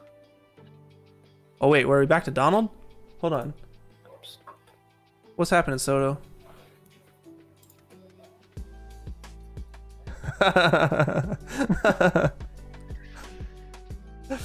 Oh man. What's up? How do we pronounce your name here? So, okay, what's the name you got on the screen? Limonas. Yeah, pretty close. Limonus. Is it Limonus or Limonus? The second one was pretty fun. Limonus? Yes, sir. I know. Okay. I know. I have many names, but that's the one. That's the one. Sweet.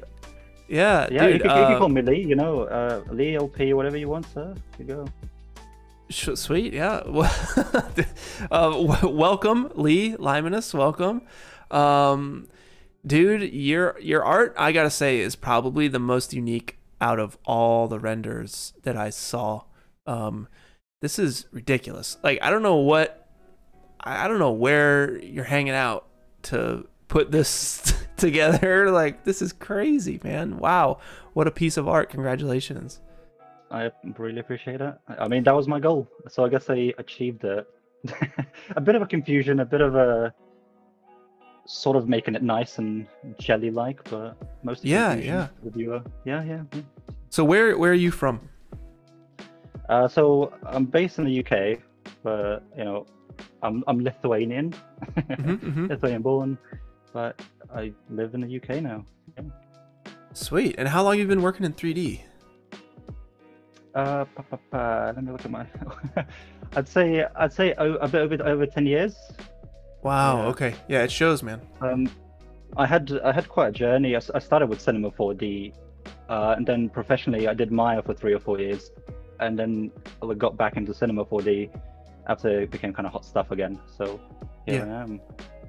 Yeah, I had a similar experience. I started in R10 actually, and then switched to 3ds Max for 6 years and Maya for like 3 months, and then back to C4D when it got hot again. Yeah, exactly. Nice.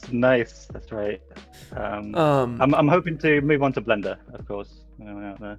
But... Yeah, no, it's all journey. You know, whatever gets you inspired. Yeah. So it doesn't really matter what program you're using. It's just the art that comes from it. I think. Yeah, right. I think we all know that at this point. But yeah. I feel like I say that all the time. I see the chat's always like Blender Nation and all this, and it's like, I mean, you guys don't really do that, but I think go Blender Nation. Why not? You know. Yeah, absolutely. Whatever makes you happy. Honestly, even if you make 3D in like Microsoft Paint, I support that. That's very cool. Yeah. You never know where people are at on their journey and what they need to do to make their best art. It could, it's so subjective, and it doesn't make sense to like shame anybody for using a certain software. It just feels very strange. Like, you gotta get the DeWalt tools, like you gotta. It's like, who cares? It's a drill. It's all about the Milwaukee, man. Milwaukee. But I'm a DeWalt guy for sure. I'm not gonna lie. Oh. That's funny. Yeah. What can we talk about? Yeah. So you said you started out, like, how did you get started? You said you've been in it for 10 years. What was the thing that was like, I'm gonna do 3D? Right. So early days, it was Photoshop. I was making giant GIFs, like cool. Full HD GIFs, and at some point let's see, I was kind of introduced to editing. I think Sony Vegas at the time. Yeah. And then After Effects and Premiere and Adobe stuff, and then Maya, and then eventually Cinema 4D again, and here I am. Yeah. Sweet. So it's just a creative outlet for you then. That's cool. Yep. Yeah. Yep. Let's get into this art, man. Where do you even begin with this thing? Cool. Should I pop over to my my scene? Yeah, whatever you got. Okay. So disgusting. I know some people. I know some people were thinking, how do they simulate this? And there's pretty much no simulation of this at all.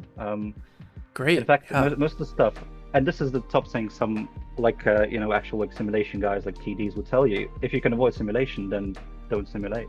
Oh, okay. And that's always my go-to. So actually, all I got is, if you can see here, I've got 3 displaces with some good old.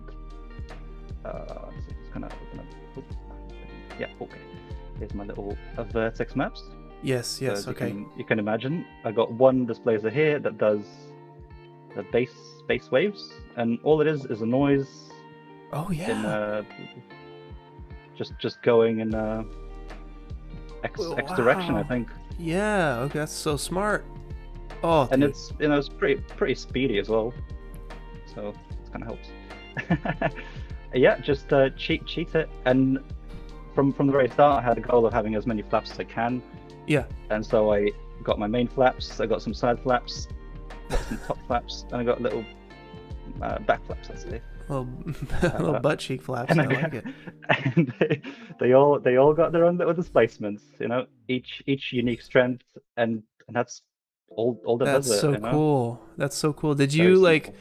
utilize this technique? Is this like your biggest like culmination of this technique, or were you doing this in like other projects in a small way, or? Yeah, 100%.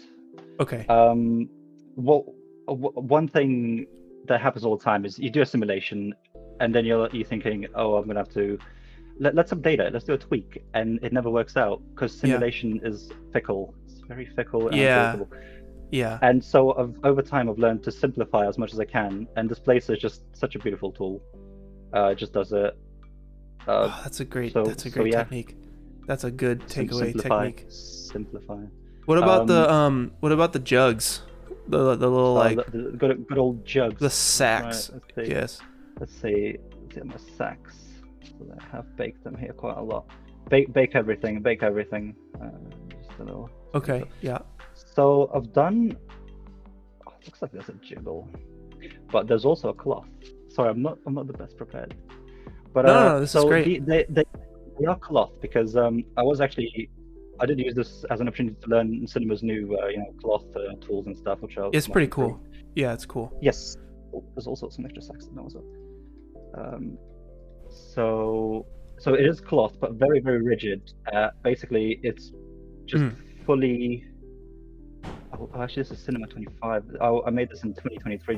So basically, the mix animation option that you get in cloth, which basically pretty much follows the shape with some dynamics happening on top. Yeah.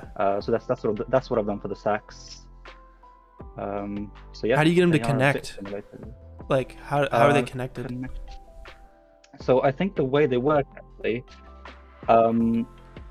again, I think there they are. Let me just find which sack that is. Oh, that's the sack. Good. So this little tasty sack over here. Basically another vertex map, another fantastic tool. Yeah. What it does is the red area, so it comes in inverted. The red area is 100% to follow the animation, which is staying with the body. Oh. And then everything further down is slightly eases off and gets a bit more wind and turbulence happening. It's wonderful. Yeah. So really, on the rig, so if I jiggle this rig a little bit, what you notice is that this is how close they stay with the rig. I see. Yes. And then from there, a bit of cloth happening on top. Yeah. Okay. And what else? Stash, We got the my little stash. yeah. Yes. That's this. The stash is fully. Let me find my little controller. So I've actually made 2 versions of the rig. So my little stash is actually full soft body cloth simulation. As we can see here, that they do quite a nice sort of, well, affected by the wind and as the mouth opens, all that fun stuff. Yep. So they are fully soft body / cloth with a similar technique as the sacks. Fully follow here and then loose stuff as it goes along. And they are baked down. You said, right? Always baked down. Yeah. They got to be out here somewhere. For this example, I got it baked, but you can see it's intersecting. That's hard to tell though. Yeah. So what about the? I love it. I want to get into references in a minute here, but let's finish up the like dynamic stuff. So you have the little antennas on top, you have the little like car wash stuff on the bottom, and then you have the seaweed on the back. So those 3. Yes. So seaweed again, exactly as the body. Yes. It's instead actually of a displacer, I went an even lighter way because I didn't optimize my geometry too well. If you look at them, they're quite heavy. Okay. Yeah. So basically, I'll go to that. Okay, they are baked, but basically the tail flaps use just a plane. So plane in a deformer mode. And this is the lightest way possible in cinema to like deform stuff. You mean like and it's just they're parented to like, are you talking about like the FFD thing where it's like a low poly, they follow the low poly reference? Nope. This heavy thing is deformed, as you see there. Jeez. Yeah, so it's definitely a chungus in that, but basically my little plane, because all they do is move points up. You know, it's very simple. It doesn't look at normals or anything really. It's just these fields going through them, and it kind of does the job. Oh, you're talking Yeah. fields and I see. Yeah, Okay, sorry. that's like. So without the fields, all it does, this effector simply takes all the points and moves them up and back a little bit. I see, Yeah. and the fields, there's like, that's where you're getting the waves from. That's right. At different chunks of it happening at different times, and That's right. is the vertex map keeping it locked down, like the Nope, connecting point? Actually, nope. What you'll see here, if you look at my fields, Yeah. one of these The is a two limit orange in boxes. that field. Yes. Yes. So this guy actually like limits the effect of the plane Yes. to go just after the points where it's attached. Yeah.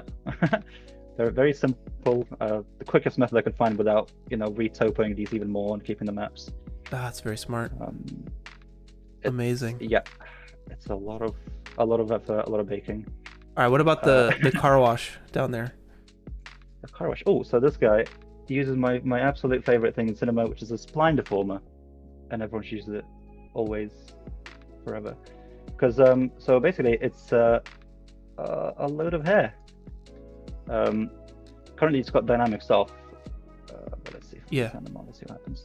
It's gonna do some really wacky stuff. Basically, again, you put on a little bit of wind, and it kind of goes back. It looks like it's moving forward, and it also follows the rig really well. Looks like really nice. Whoa. And then all you do with this hair, which is really light, take a capsule, Uh-huh. put a spline deformer on it, drag your hair in there, and bam, bish bash bosh, as they say, And it's shape being it. like, the movement is coming from what? From the hair. It's just really basic hair. You're That's using hair, grown. okay. Yeah, hair is another really wonderful tool. You just put on a bit of wind, blow it that way, and it looks like it's in the same. You're very well rounded in C4D. Like, you're hitting all these things that I never use. This is really cool. It just uses a wacky way. Be creative, Be creative how you use it. Yeah. And in fact, these little guys, they're FK or IK. So these are IK. Mm-hmm. So these are not at all simulated. All I have is if you know cappuccino is called, yeah, cappuccino. I just did this. Yeah. And that was that. Oh, so you live recorded that movement? Yeah. Is what you're saying? Yeah. And you're that's right. doing that with how? So if you know regular old sorry, I'll solo that. Don't know how we're doing on time, but it's really up to you. We have there's a 15 regular- minutes. Cool. It's a regular sort of chain of joints Yes. in an IK, and you got one controller, Mm-hmm. and with a simple bind, it just attaches to my little actual geo, and you can do your thing. And then No, but you said you were live animating it though. Like, you hit play and you move that around, or you just put noise on it. No, I did animate it. I did animate by Okay. hand. So I disabled all the animation and everything, and all I did was press cappuccino, which records it real time, and all of it was this exact motion. Okay, that's what cappuccino is. Okay, that's cool. Yeah, sorry. It records your sort of mouse movements. Yeah, that's great. It's pretty good for this like random motion. I tried the dynamics of this, but it wasn't working. And instead of just trying to get it right, I just went like this, and that was it. That's perfect, dude. So like, wow, this is like a wonderful presentation. This is so good. Okay, so thank you. Yes. I have questions on the idea. How the heck did you come up with this like concept? Tricky. Let me go to the pure ref. So I for this one project, I went slightly different than I normally would, which is like quite a lot of planning. I kind of went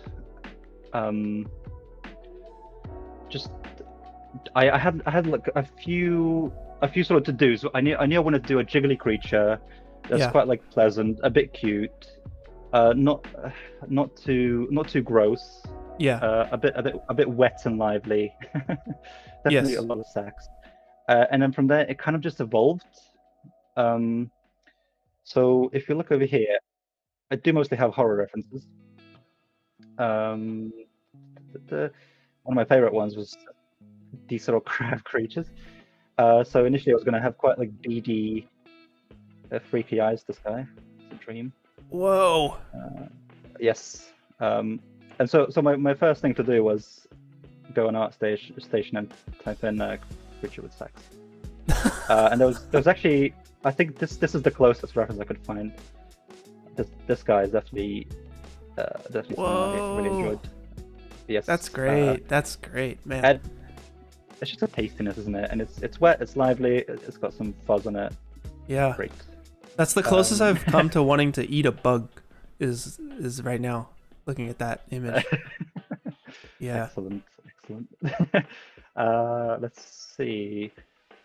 So initially I was gonna have like these sort of antennas with some ions in them. Eyes, sorry. A bit like a crustacean, I guess. But after a bit of time, I've realized that I want to do this.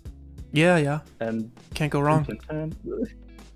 That's great. Cats. Internet likes cats. I like cats. And the cat was always hungry, and she was always there supporting me.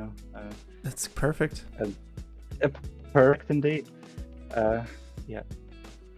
So lots of eye references from there. And That's I kind of generally, I build this up as I go. So it might have started out with one of these like sacky creatures, and then I kind of build up as I go, and I create a little new section of just eyes, because I knew the eyes are going to be quite big and many pixels in the frame basically. So I spent a lot of time looking at them. So yeah, get your refs, very good. Some environments. I would say these are quite AI inspired. That's one thing AI does quite well, in my opinion, is these. Yeah, concept art stuff. Yeah, these weren't made by me, by the way. These are some other artists, but it's the look. You kind of know the look of Midjourney early days, and that's kind of it. And so it was. That's quite nice. And, very nice. Yeah, kitty cats. And here's my very short to-do list. I knew I wanted some basic things of character interacting with the environment. For example, hitting something or like dodging something. Yeah. Just for better integration. And that can be seen actually early on in the video when it flies through this field of jiggly tubes. That was kind of it at the start, and then I evolved into having a purpose, which is chasing my little glowy little snacks, blobby creatures. Yes, sure. The plumbuses. I know they are essentially plumbuses. A lot of Rick and Morty went into this. How'd you do the eye? Like what? Yeah. Is that After Effects or something? So that's a lot of comping. But let me go over the eye model. Okay, so here's my little eye model, which is you actually don't see this too much, but it does have Whoa. very early on in the video. It has this protective, like a layer open up. Yes, see I that? see that. Yep. It's kind of, you know, I know redundant. I kind of spent time for it to be visible for only 5 frames or so. But yeah, here's the eye. All it has is a blend shape that goes kazoink. Whoa.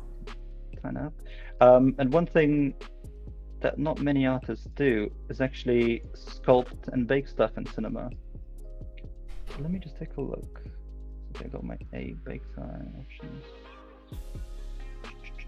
Because it's surprisingly good at it's not gonna do a great job, but no,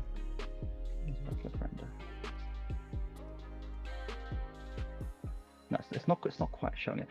Basically, you can do really high detail sculpts, let's say 3 million polys, and then bake it all into a mesh as like this. You know, it's quite usable, and all the maps kind of remain there, which is really a lot of fun. I do it all the time without ever going to ZBrush. Yeah, I do recommend it. Man, you're like maxing out this program. That's awesome. I do it to the limit. When they add editing and compositing, then I'm definitely sticking with it. But at the moment, I have that. Yeah. So was there much compositing and editing? Yes indeed. So actually, one other thing I utilized that you don't see too often is the old UV pass. There you go, material UV. Okay, so you're isolating each material as it comes out as its own color. Yes, and I can show this guy to you. Whoa, so that's what it looks like when you. That's your raw render? This is my raw render, but whoa. I think this is it's pretty close, and it's got the because I'm working in what's it called, Aces. It does have the color conversion applied in this PNG. Basically, once you restack your once you restack your EXR, so as you know, layered EXR, you get something like a bit like a log. So here you go, that's more like it. And then you got to convert it back to that using these funky little open color IO stuff. Yes. Yeah, it's a bit of a pain. But I think a new After Effects solves that. Oopsie. So all of your atmosphere and water, that underwater look, is coming from After Effects? Yes. Also, another thing, fun fact. It's supposed to be more of a zero gravity situation. Yeah. It's not necessarily water. I got you. Yeah. Yeah, because I did look at some reference of underwater stuff, and actually, there's no specular underwater. Gross. Fun fact. It doesn't. Yeah, you need that specular. Oh yeah. So basically, yes, my eyes are post. Wow. The way this thing works is, I have using good dude, I can action hear your laptop. I can hear your computer revving up right now. Is that your computer fan I hear? That's my laptop. Yeah, it's working hard. Yes. So basically, I've made this little comparoni here. Let me disable. Basically, this is what happens. Oh, cool. So it's just like a bunch of like colored action dust. essentials, man. Yeah, yes. The best.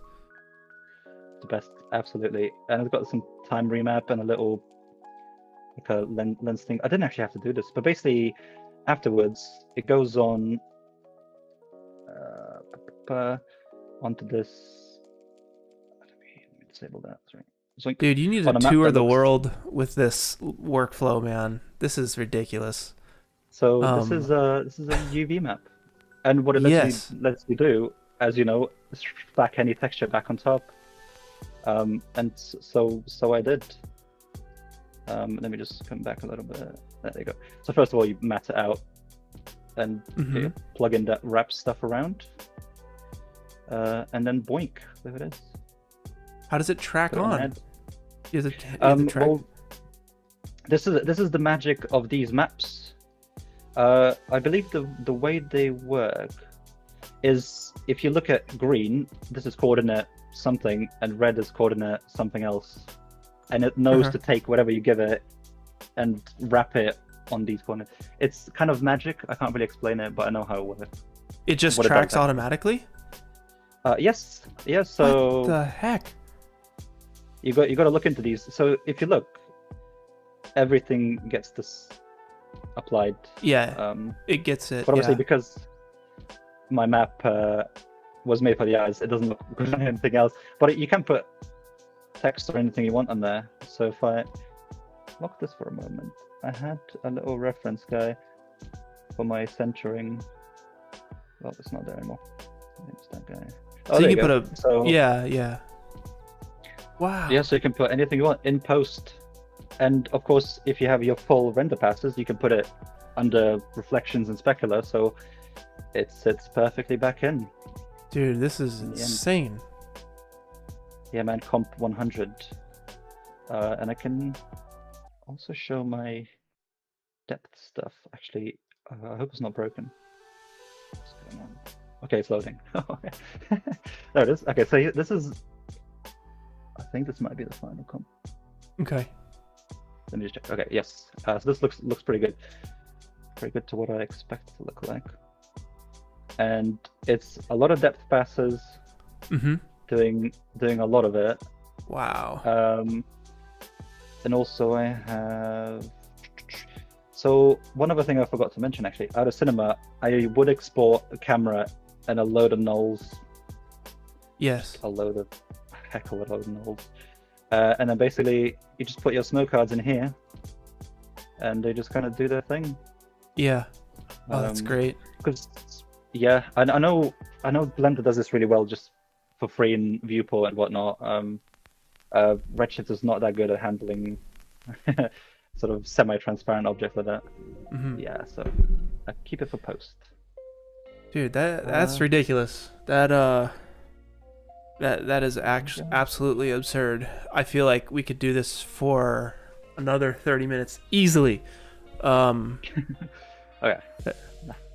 That's basically our time. I mean, I've got like 2 more minutes. I don't know, like, I'm blown away. Some questions. I appreciate it. One thing that's very hard to learn is when to stop the CG and go, I got to render and do the rest in post, I guess.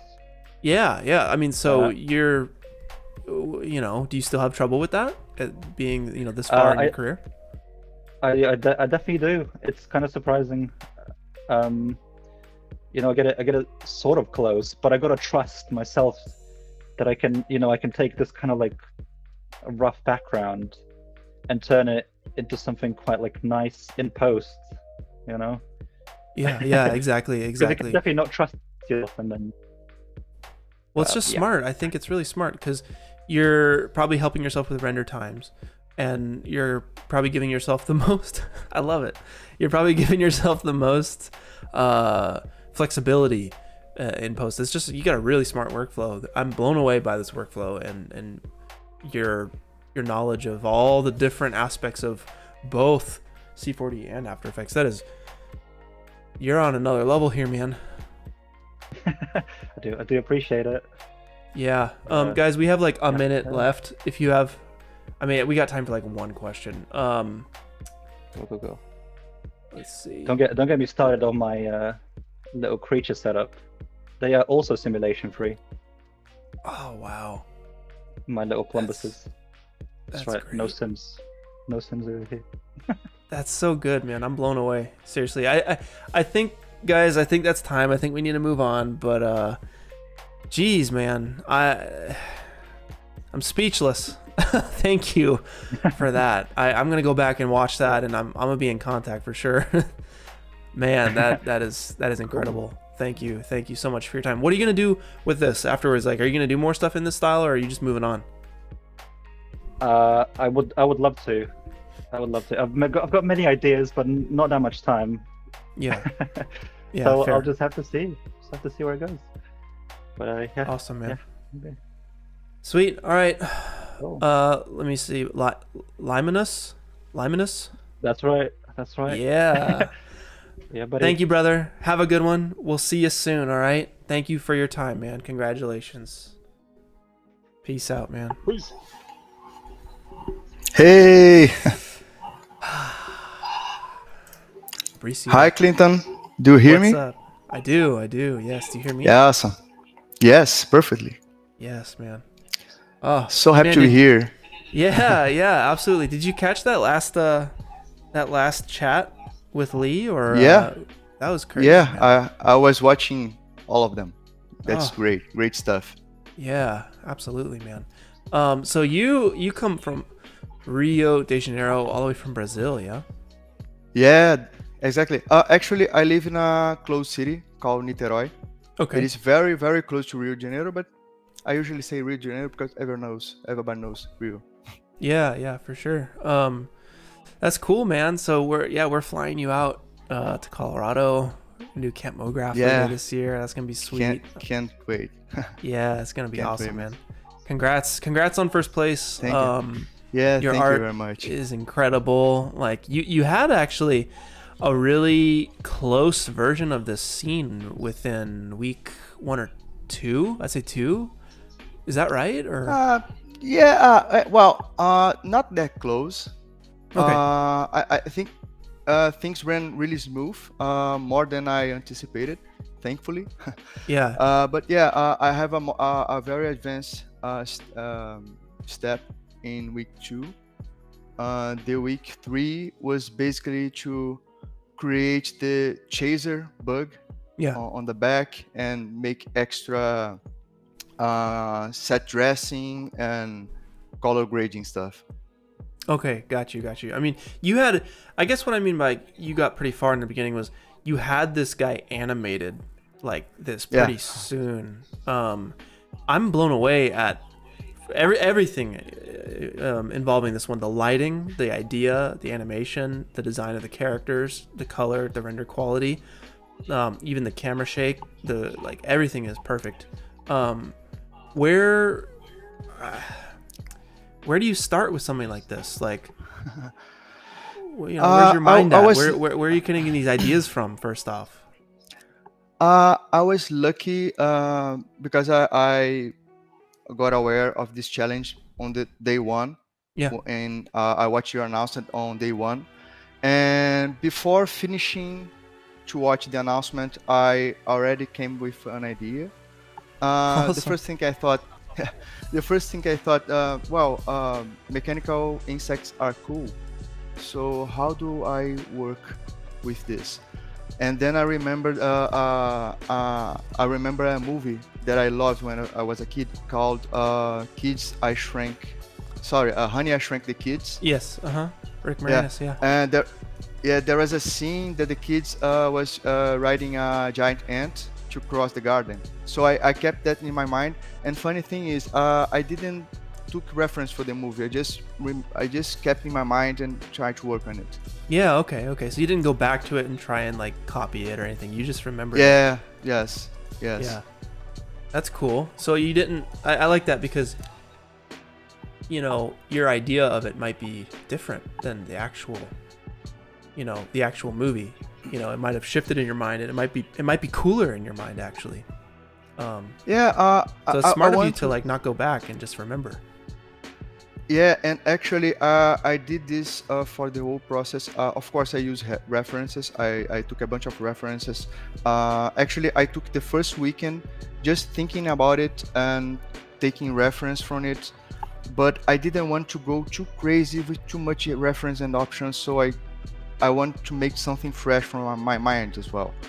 And this was a very good exercise, and I did this for another previous work as well. I took some previous work as reference, but I didn't check the reference itself. I just kept in my mind and trying to make a new thing, not copying it, but just working with the memory I have from these previous works.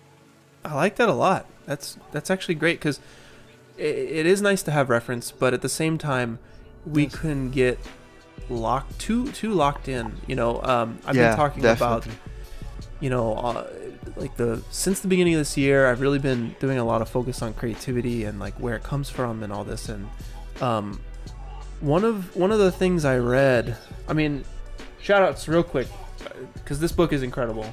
The Rick Rubin book right here. I don't know if you guys have seen this. Maybe you have heard of it, but it's called The Creative Act, and it talks about how like it has a chapter on rules and how if you have too many rules at the beginning, too many barriers, then you really pigeonhole yourself into this. Only one or two things can happen when you're within this, like you have so many rules. But if you take away all the rules, all the labels, and you just give yourself as many options as possible, you can really find some cool stuff. So I've never heard of that. I've always known as references just being something I always go back to.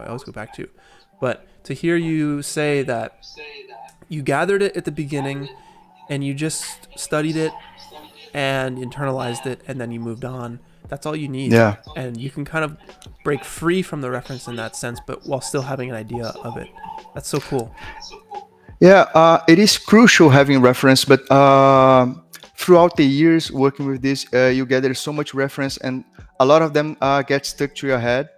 And it is nice to visit it, that peace of mind, and try to access over there, and things start getting a little abstract, and you can create new stuff from this.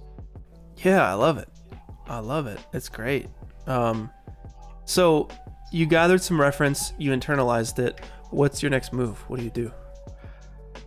So I start blocking out. I'm not a good drawer, so I started make a simple blocking in Blender. That's even cool. I like that. That's fun. Yeah. A very simple blocking. Nothing fancy. I wasn't worried with the topology. Nothing like that. Just basic shapes. Yeah. But I need to see if it works, of course, in the camera angle. Yes. And that's great that you provide this, because it is so helpful. Because when you first open a 3D software, it is kind of overwhelming because you just see a blank viewport. Yeah. There's nothing there, and think, oh, anything can happen here. And when you have a template like this, it is great. It is a huge shortcut. Yeah. It's kind of the opposite of what we were just talking about, where like there's not enough rules. We need one or two rules maybe, like to get us, limitations can be nice in a way, and it kind of sets the playing field just a bit. So I see what you're saying. Yeah, definitely. So I made this very simple blockout and linked to this the vehicle in and out that you provided. Yeah. And just let it go, but watch this for a few days, and then starting moving forward with a more complex blockout. And one nice thing that I think about Blender is the use of grease pencil. So since I'm not a drawer, sometimes I go sketch on my blockout. Like, let me put the surface and set the offset, and just draw simple shapes here where I'm going to cut, make more details. Maybe wow, that's cool. A crazy eye over here. Let's do a heart here, maybe some fancy face. And you can continue work on top of this. Yeah. And yeah, that's the first step. I go further with the blocking out. Let me here. This so is cool. the latest model. Blockout is the key. Since I can't sketch anything like that, I can understand a little better what I'm doing with very simple shapes. Yeah. And a lot of people keep asking, oh man, how do model complex stuff like this? Well, you always have to start simple shapes and start to cut it. Then you add subdivision, add extra loops to hold that edges to make it sharper, and things start to flow. Yeah. From this point. and just starts to flow. And in the middle of the process, I made a simple rig that is nothing very complex. A bunch of IKs, bones, and I did this rig before finishing the model, because one thing that I like to do a lot of stuff. I like to model, I like to shading, I like to animate, composite, lighting, and I wanted to do all at once. And Yeah. I don't want to spend any time in something that won't be important or will be unnoticed. Yeah. So a good way that works well for me is working all at once. So I start blocking it, make the rig, make the animation, continue modeling. And what I did here was this is the rig of the character, and there is this point here that is that has a constraint that follows the surface of the floor, so it can continue conforming on it, so Yeah. I can continue animating. I wasn't worried of the realistic side of things. I didn't want to make anything looks real. I like this stylish look, and so the legs doesn't follow the ground very well. This bug slides like we were crazy. wondering that. I think it was MDK. He was like one of the moderators. He's like, I wonder if the legs actually, because he's very technical, right? No. And he's wondering if the legs match the ground. And I was like, I wonder too. So you're just doing No. you're just doing this, and it just works because It does. I did a loop because this is very forgiving, because I did a quick animation of each leg. This synchronized them, so we make this cycle.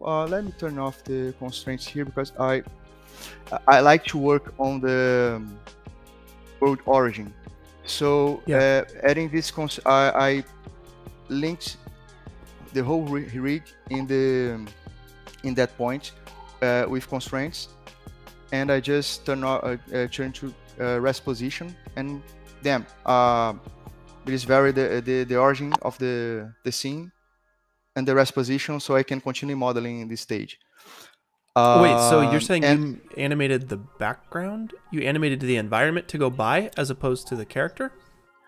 No, I turned this off. I keep turning this on and off, so I can go back to the world origin and can continue working on the model. But the bug is animated. I see. So I see. turn this on again. I see. He's out there somewhere. Yeah. So are you looping the leg animation? Yeah. Okay. Simple loop. A quick loop, huh? See here. Yeah, a very quick loop here. Nothing fancy about it. And after having, I just have the body and the legs moving, and then I started working on the secondary movements and anticipations.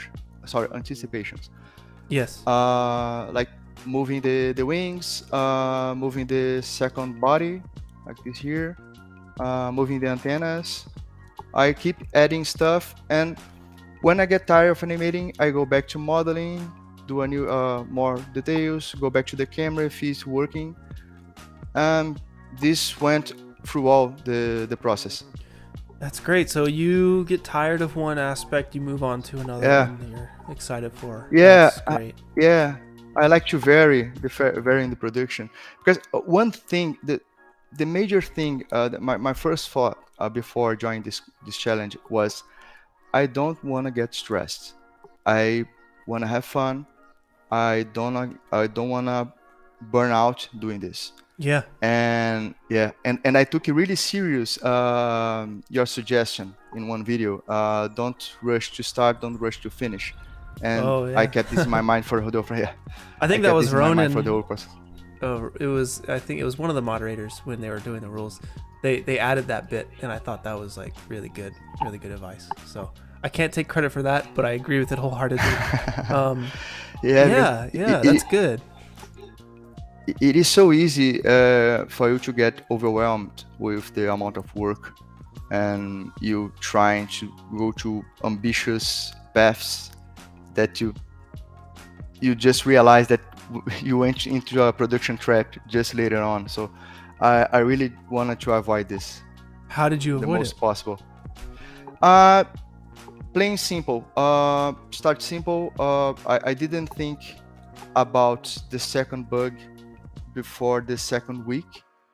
So I thought, well, I will do this bug, I will do this environment, I will make him running through this environment and see how it goes. If I have enough time, I will try to figure out the second bug. Yeah. And I kept no working pressure. on the mod. Yeah, no pressure at all. I wasn't pressuring myself in. Of course, the amount of time I had to do this was very helpful because I could start it since the beginning. And yeah, I think that's, for example, in the model, I almost all the time was looking at the camera when I was modeling. And for example, I have this, I started thinking in some smaller engines for each pair of legs. And I just started to think, well, maybe if I put some heat sinks over there, some bolts, stuff like that, and stop it. Hell no, it doesn't be seen, it won't notice at all. So Yeah. no worries. I just put in the camera, make it look the, oh man, just crashed. Awesome. All good. Okay, no problem. Is that Windows Blender. 11? Yeah, How do you like it? but it is nice. It is good. Actually, I was working in Windows 10 when I doing this challenge and was crashing a lot. So, well, maybe I will give Windows 11 a try. You and see if updated it Windows stops crashing. versions halfway through this project? No, I finished first. Oh, I finished first. I was like, dude, crazy. No. So you I like it finished though? first. You like it? I'm skeptical, but Yeah. I tried before, right in the beginning. Wasn't very good. Now I think it feels the same. It Okay, is very stable. cool. And yeah, now it goes. Actually, I also updated latest version of Blender, but I'm using the same one I used in the challenge. I see. So like you see, it is all occluded with shadows, so you won't see much details in here. Yeah. And actually, the whole texture stuff, I didn't make a huge amount of work detailing small pieces and stuff like that. I did a generic texture with procedural. I don't even UV this model. Nice, man. It looks beautiful. It's very it's just metal, right? And some imperfections. Maybe. Yeah, it works. It works. It definitely looks better if I have spend more time on it. Maybe going to Substance Painter. But well, these geometries are dense, so UVing this is kind of a headache. Yeah. I don't UV anything. I don't even. I barely know how. So yeah. Oh, it is a good solution not UVing it. You can solve a lot of stuff not UVing. Actually, I think it is only for a very specific stuff that nowadays I UV something. Yeah, I see. So you have your animation, you have your basic texture. You know, where do you find yourself now? Week and a half, 2 weeks? I kind of finished the bug model and the pilot environments in 2 weeks. Cool. Of course, I kept refining this later. The second bug, I modeled him in about 2 days and work on the animation maybe in 4 days. It took 3 weeks total to finish the animation.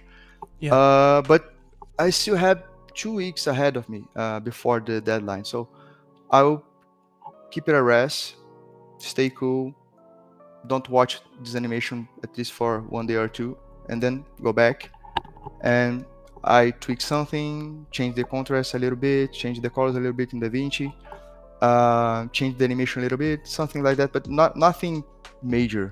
But the whole process took me 3 weeks total. That's great to be in a point where you could submit, and so many people would submit. You know, we had people submitting as soon as the submission link was live 2 weeks after the announcement, and I think, like, to me, it makes no sense. You know, like, Yeah. I get it if you have to submit and you're gonna go on vacation or something, sure. Or if it's just, you know, you had your time, it was fun, and you're moving on, that's fine. But if you have the extra time, why not sit on it and make it better where you can? Yeah, I just wanted to avoid to deliver it too late. Oh yeah. 2 days before. I think it is a little dangerous. Definitely. Because I didn't participate before in this challenge, so I don't know how it works. Maybe I don't know if it has any bandwidth. I don't know. Yeah. Some technical issue that might have. I don't know. But I kept safe. But one other thing is, if you keep this work and don't deliver it, you always find something new to work on. So there is a time that you have to know how to stop and just send the work and I'm done. Because if I kept it, I sent the work 1 week before, and I knew if I didn't do this, I would drag this until the very end, try to change some stuff and do some crazy thing and start getting in trouble. Yeah, because at a certain point, you're tweaking things just to tweak things because you can, and it's not necessary, and it maybe gets worse at a certain point. And I think it's important to be aware of that. And good on you for delivering it when you did, with a week left, because I mean, hey, that's a good reason right there. If you think it's done, and then it's done. Yeah. You know? Of course. Well, it is a balance, right? From everything is a balance. You need to know how to stop, and because I think you never finish a work. You just don't have more time to work more on it. So I had some personal projects that took forever because I constantly changing stuff, and oh no, not this time. That's smart, man. How long have you been working in 3D for? I worked for 3D for quite some time. I worked for 20 years. That's a long time. That's a long time. What got you interested in 3D? Well, I got fascinated by when I watched Toy Story and also Jurassic Park. They are very opposite medias. One very realistic, one more cartoonish, but I like both. That's awesome. And started getting interested and made some courses. Of course, at the time, that wasn't too many courses available. There wasn't YouTube yet, so it's a little more difficult to gather information about softwares. But yeah, I manage it. That's but awesome. my interest starts from there. That's great. What are we looking at here? What is this? Yeah, this is the final scene. This is the final scene with all together. Of course, I love the plays in real time, but it is real. The sense of speed you have with the rocks in the ground and the motion blur whipping by is so nice. I love that. Yeah, it is nice to give depth to the scene, right? Things going really close to the camera and things going far away. It is nice to have this different. I hope that Blender doesn't crash, but I will. It's okay. Try it if it does. Well, we have about 5 more minutes here. We can ask the chat if you guys have any questions. I know, right? Time flies, man. Yeah. If you have any questions for Fabricio, do @pwnisher. I'll see them, and we'll ask him some questions here. Let's see. Yeah, here. Ah, man, it looks so nice. So nice. Yeah, Blender's real time. It's Eevee. That's what it's called, the real time renderer. No, this is Cycles. Cycles. The Cycles is the path tracing. The most demanding one.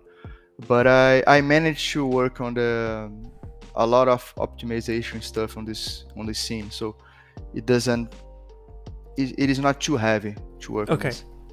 What was your final render time? Do you know? It took about 7 hours. That's not bad at all, dude. Like my Not renders bad. take 48 bad. hours. That's Whoa. ridiculous. Oh man. Let's see. All right. Well, MDK, he's asking, what was the first 3D software you ever used? I use 3D Studio, not the Max. It was 3D Studio before the Windows version. It was 3D Studio for the OS. Dang. This is the first one.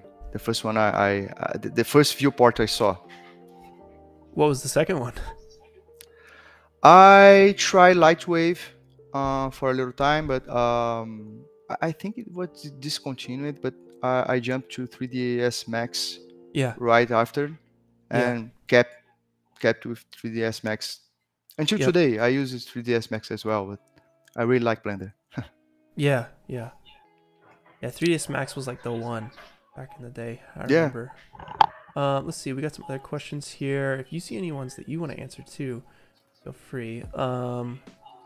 Let's see.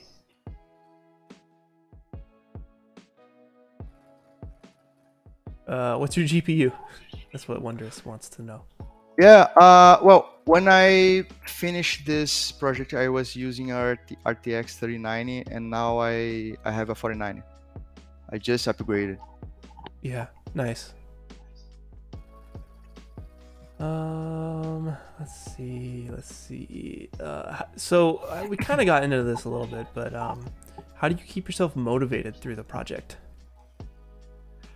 Well, you have to pick something you like to do, and for when I do personal stuff, I usually try to do something different, something that I don't know that much, that I like to study a little more. But for my daily work, I usually stick with what I already have a good knowledge on it. And it is nice when the idea comes. I think it is a very straightforward. You have to keep looking at references and try to figure out how the outcome will be when you finish this one. And of course, not all the time it works, but I don't remember how many projects I dropped. Yeah, because I was too ambitious or something that I just lost interest. it's really fickle and happens. very important to Yeah, try and it happens. find that right balance there. Yeah, definitely. Trial and error. They're saying how you created the decals on the bug, but I don't see any decals. Are there decals on the bug? No, there is no decals.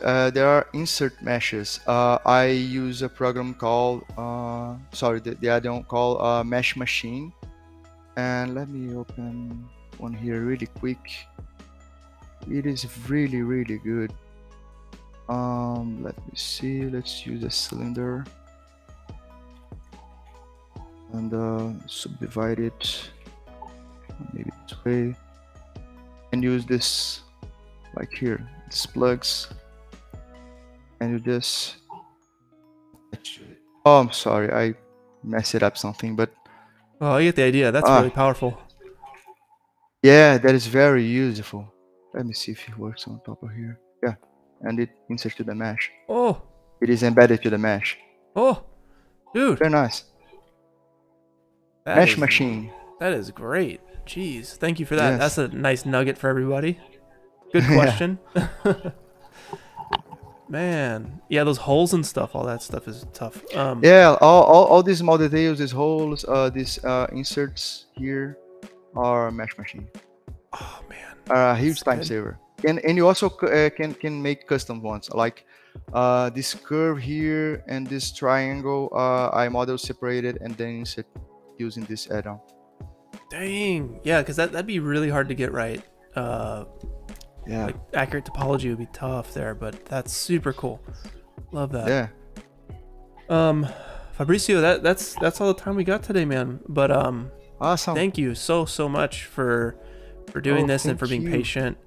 I know you were last here. You had to wait for all the other ones here, but thank you. Yeah. Thank you so much for having me. Thank you so much for choosing me as the first place. It's really an honor. Absolutely, man. Yeah, absolutely. Congratulations again. I love your mindset. Thank you very much. The workflow, and I'll see you in September for camp in Colorado. Yes, definitely. Yeah, man. I'll be there. Yeah. Yes. Do you play any music? No. Any instruments? No? Okay. No, unfortunately. I would like to, but no. All good. I prefer to hear it. We're going to have some good times, man. Some very good times. Okay. All right, Fabricio, have a good one. I'll catch you later, man. Thank you. Thank you very much. Peace out. Bye. Man. Later. Bye. Ah, man, so good. So good. I'm so glad that we did this. I was on the fence about doing this stream because I was really trying to limit the amount of streams I was doing this year. Really trying to reconnect with the things I loved this year. I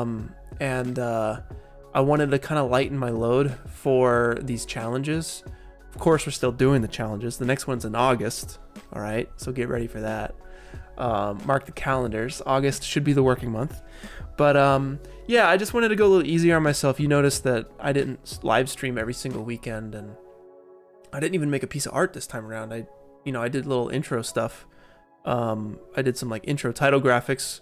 Next weekend, Saturday, I'm going to be doing a breakdown for how I put that motion blurred road together with the wet pavement, and get into some cool tips and tricks on that. That'll be next weekend.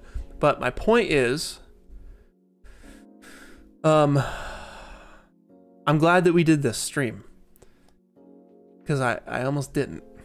But I asked myself, hey, I want to know. I want to know. I want to interview these guys. I want to find out their creative process. I'm very much involved with like trying to figure out what my creative process is. What's the healthiest creative process? I feel inspired. I really do. It's so good. So good seeing other people's workflows, because it gets you out of your head and it gets you thinking a different way. And I personally really need that. And I'm sure if I need it, some of you do too. So I hope you guys learned a lot doing this and hanging out with me today. But I'll chill out for the next 10 minutes with you guys and answer any questions that you guys have in the chat. Happy to hang out with you guys for that time. Let me pull up a chair.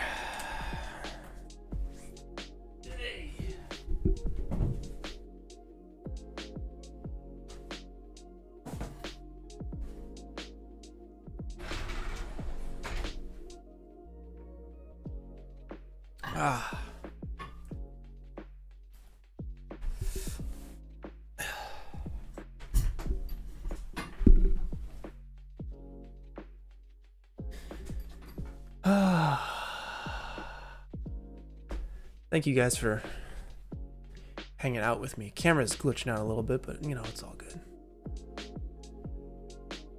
Oy.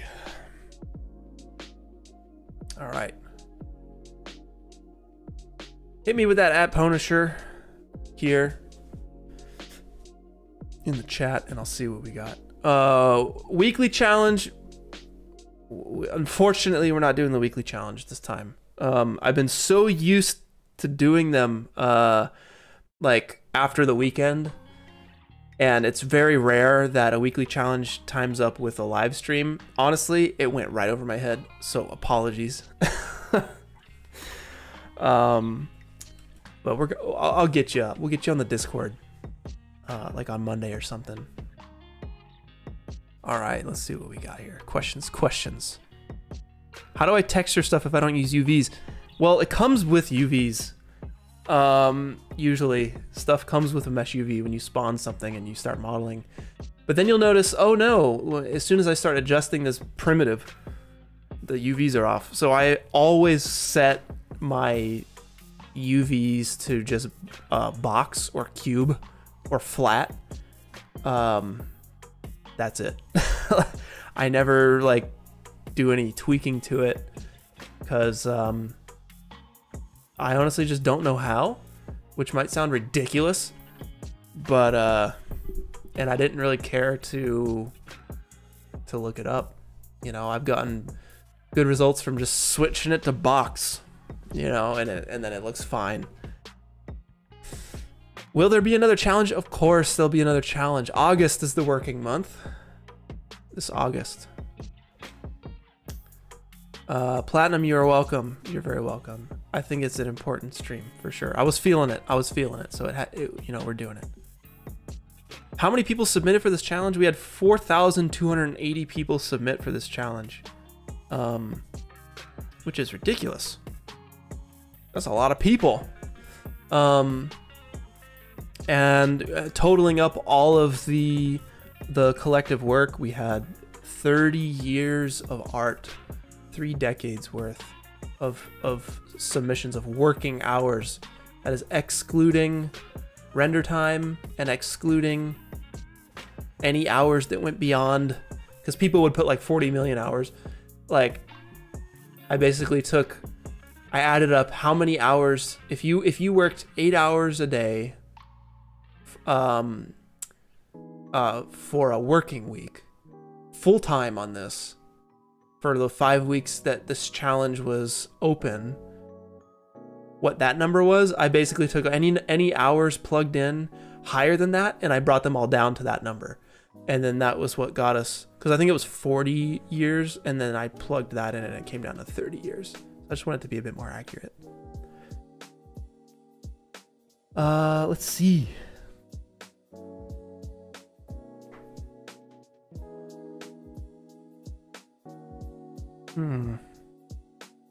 Have I tried doing any composition and fusion inside of DaVinci? Not really, but I want to learn. That is something that I want to learn. How many years of render time? I hadn't tallied that up. I hadn't tallied that up. I don't know the answer to that one.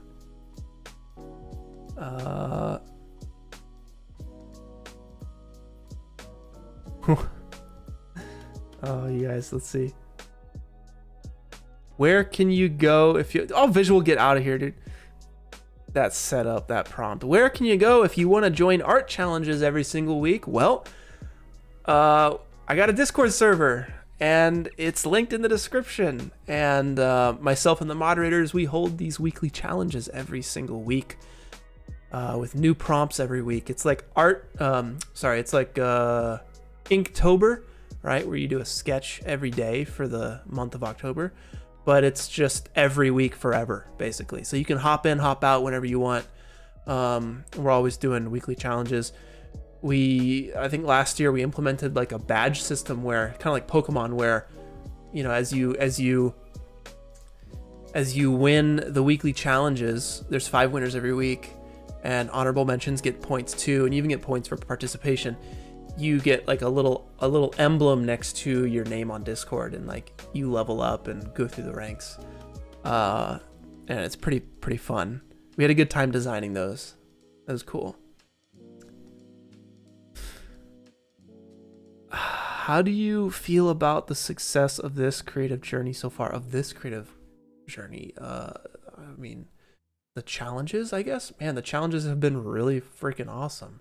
I had no idea that we would be doing these.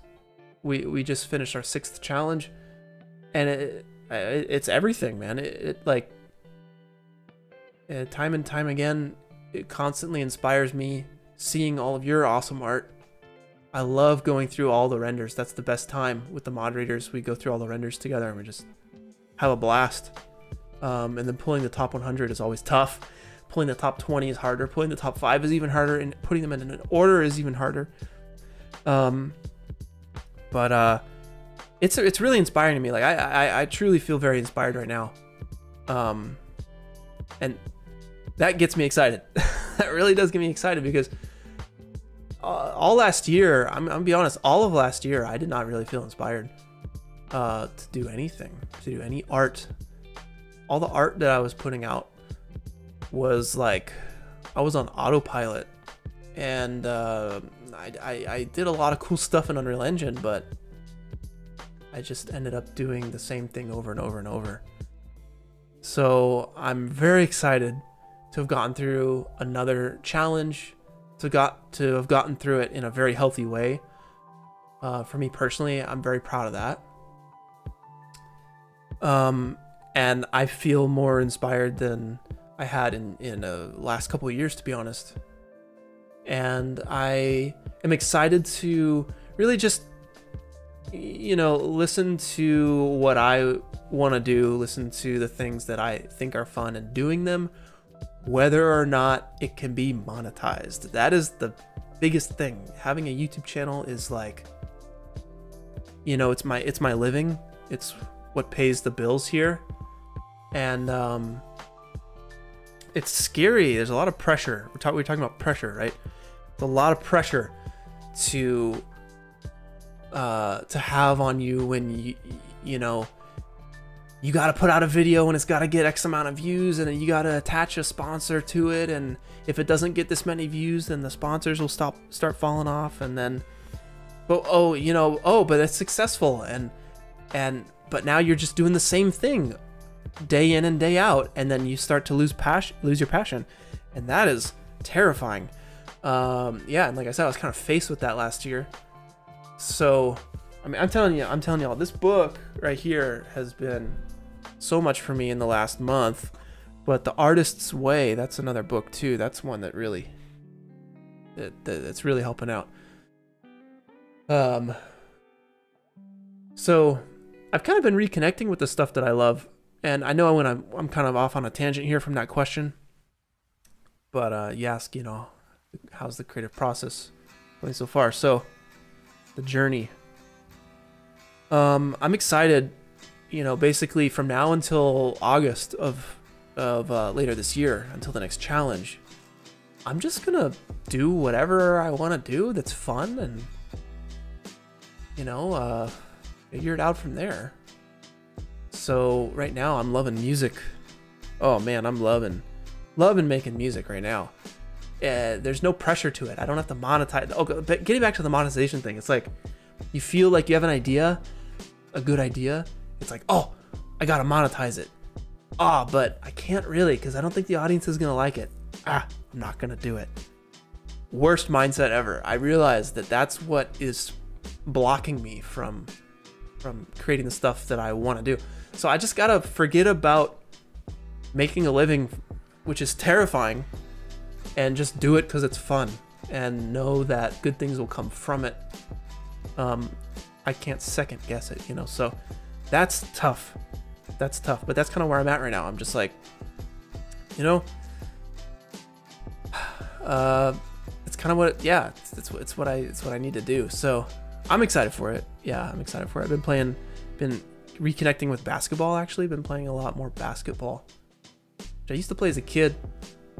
But I started playing recently, and it's so much fun. Oh man, it is so much fun. Terrifying, but very, very fun. See, oh, you're asking, where can I find your music? Where can I find your music?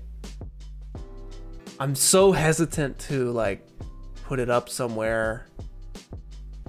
God forbid monetize it. I just want it to be a personal, creative thing. I don't want to start hearing, oh, your music's good, oh, your music's bad. It's like,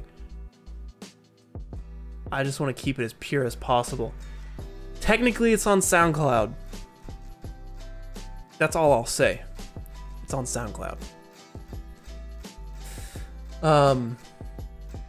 But I'm just putting it there so I don't have to upload it to Discord to show friends. I can just send them a SoundCloud link, you know. I'm just doing it for friends, you know. Just trying to show friends stuff. But yeah, if you can find it on SoundCloud, then you can find it.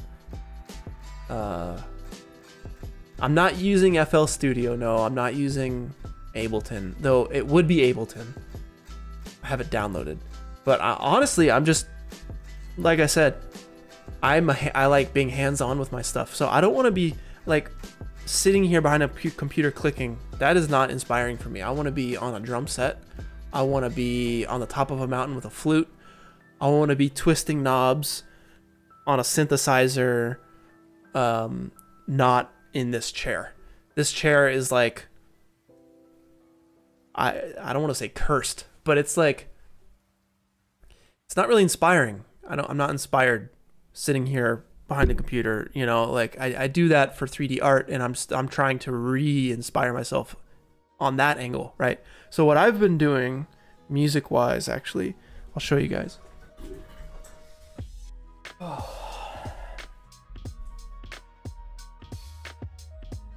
This thing's the best, man. I'll play you a little thing. So it boots up. Let me pull up the... Let's see. Let me pull up the Discord really quick so I can get the live feed going. Yep. Okay, it's a little bright.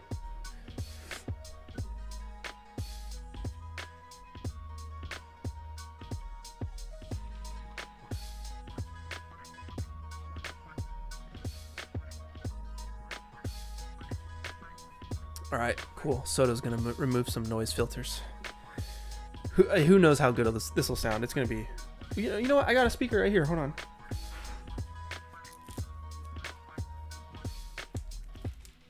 All right, so this is called an OP1,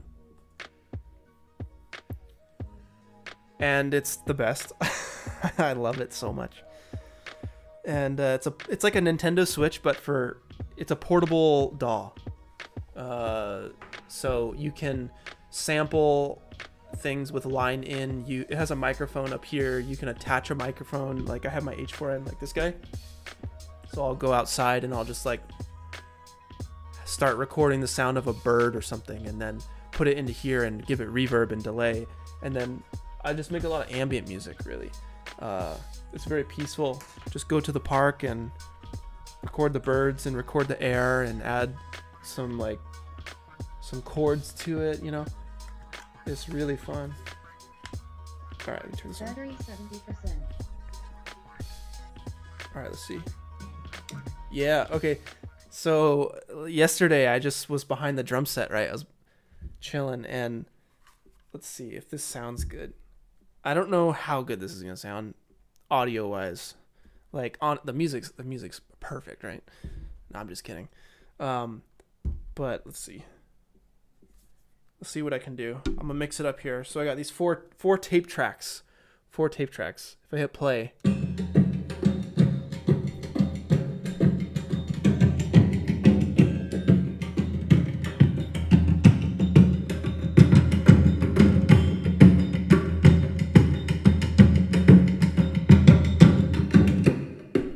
Then you can like solo individual tapes.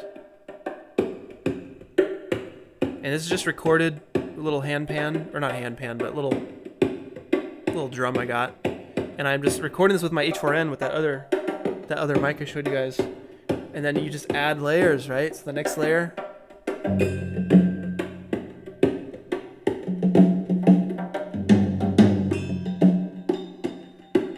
The next layer.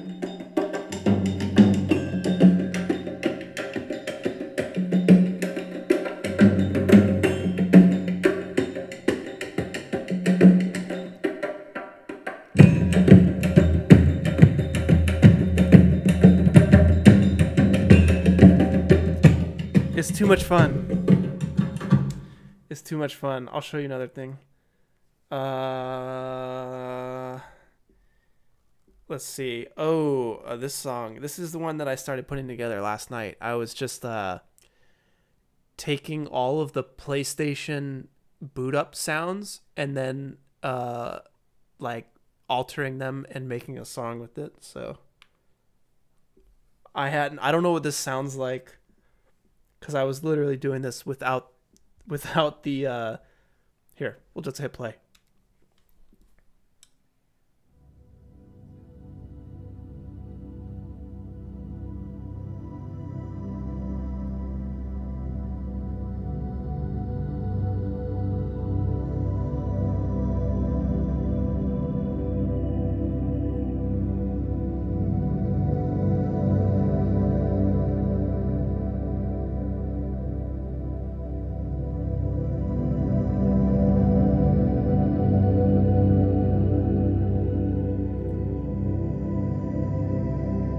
Then you can mess with like the different layers. So it has like a mixer here too.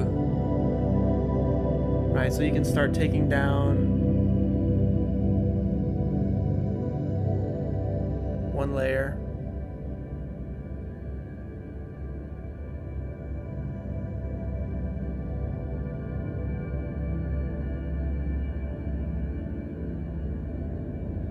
You know, I love ambient music, guys, so much.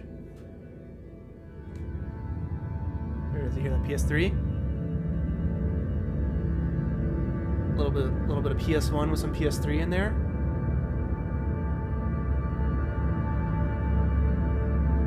And then you work in that PSP. You get the PSP going.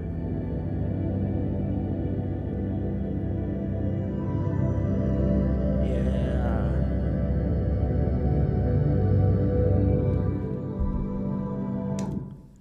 Too much fun. Too much fun. So I'm like trying to get off the computer onto this, out into the park, and just making music or something, you know. So it's, I love it. I love it. I love it. So I'll probably put some album stuff together at some point and release some stuff, but right now I'm just experimenting, having fun. Let's see, what else do I want to show you guys? Anything else? Oh, I got this one. This one's called Flute Techno. So I have this flute. Let me bust out the flute. Sorry, this just turned into like, let me talk about all the stuff I'm excited about, which is a good thing. It's a good thing. So this is called a ney. This is an Arabic ney. It's a swamp reed basically, and it's it takes 2 years to dry, and then it's cut by this master, I forget his name, but his signature is right there. Arab Instruments, I believe, is where I got this from.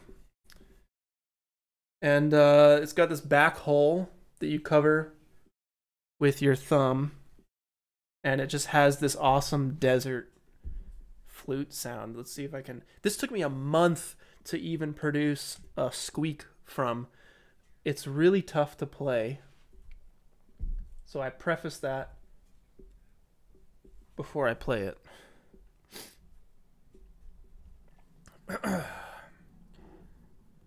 And there's 4 octaves on this thing. 4 octaves, which is crazy.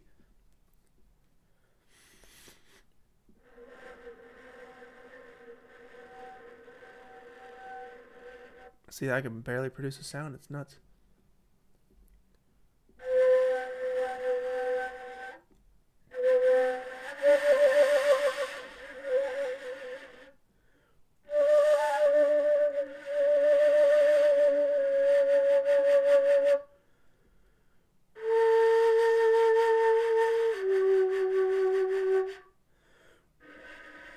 The lower notes are tough to hit.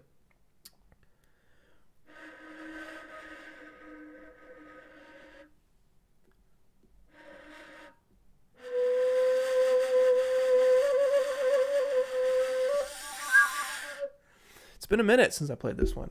I can tell. Gotta get your mouth in the perfect place. Anyway, let's see what flute techno sounds like.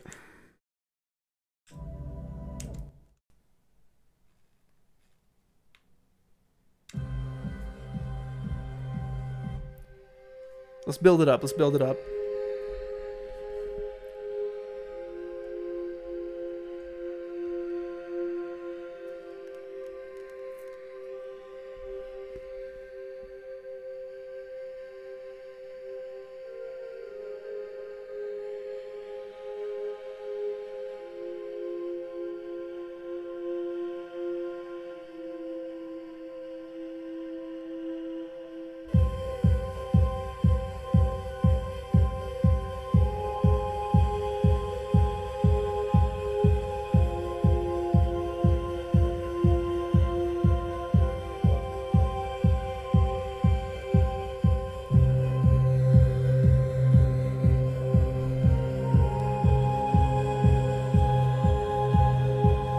How well you can hear that bass drum. It's in there. Then it needs some like, you know, a little bit of that. Still a work in progress. Still a work in progress. but I've been having fun with that. Anyway, back to the questions, y'all. But yeah, I got a drum set in the garage. That's fun. I love playing drums. I've been playing drums since I was in middle school. Shader, thank you for the super chat. The Herman Miller chair. Yeah, this is a classic, man. This one's great.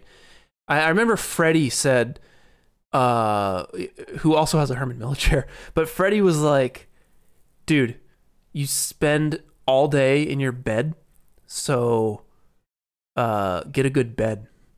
And I was like, you know what? That's great advice. And I think the same thing can be applied for the office chair. Luckily, I got this one third hand, so it was way cheaper. It was like way cheaper. But agreed, man. Yeah, it's like one of the best investments.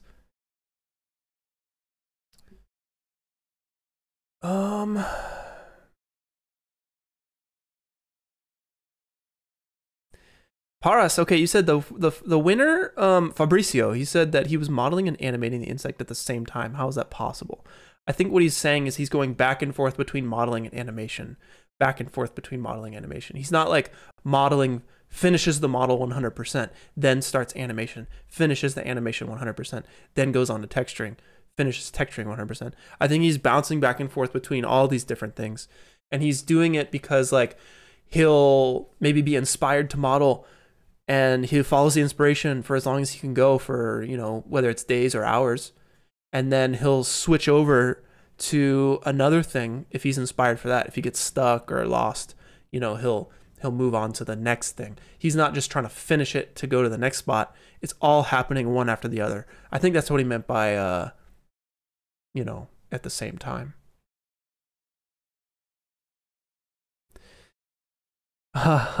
Maybe the next challenge should be to make art with your music. That would be crazy. I've thought about it. I'm not there yet, but I don't know. We'll see. I'm going to start slipping my music into my videos. But for now, I'll hit up the professionals when it comes to doing that. Fex, you say you play drums since you were 4. You also enjoy drums and being creative. It is the best. Playing drums really is the best, because I would love to be at a point where, I don't know, like living in like a village setting where all you really have to worry about is, of course, the essentials, food, shelter, connection with other people around you, the community, small little area. And, you know, you'd be bored at night. You'd want some interaction, something fun to do. So you would play drums, like drum circles. And I think what was it? The first 3 instruments was the drum, the voice, of course, the shaker, and the flute. I think those were the ones. And that was it back in the day. So like, it's a very ingrained thing in all of us is music, drums, like that kind of stuff, like goes way back. So I love it. I could just play drums all day long. It's the best. There's actually a great video. I'm gonna link you guys. Let's see if I can pull it up here for y'all. It's in my YouTube favorites, and it's about this like someplace in Africa maybe, and it's about how they play music every day, day in and day out, when they're working in the fields, when they're working and like the iron work, when they're doing like smithing and all that stuff. Everything is done to the beat, and they produce the beat themselves with, you know, just their feet, their voices, whatever. And there's this great interview. It's like a 10-minute video. Let me see if I can find it really quick. Playlists.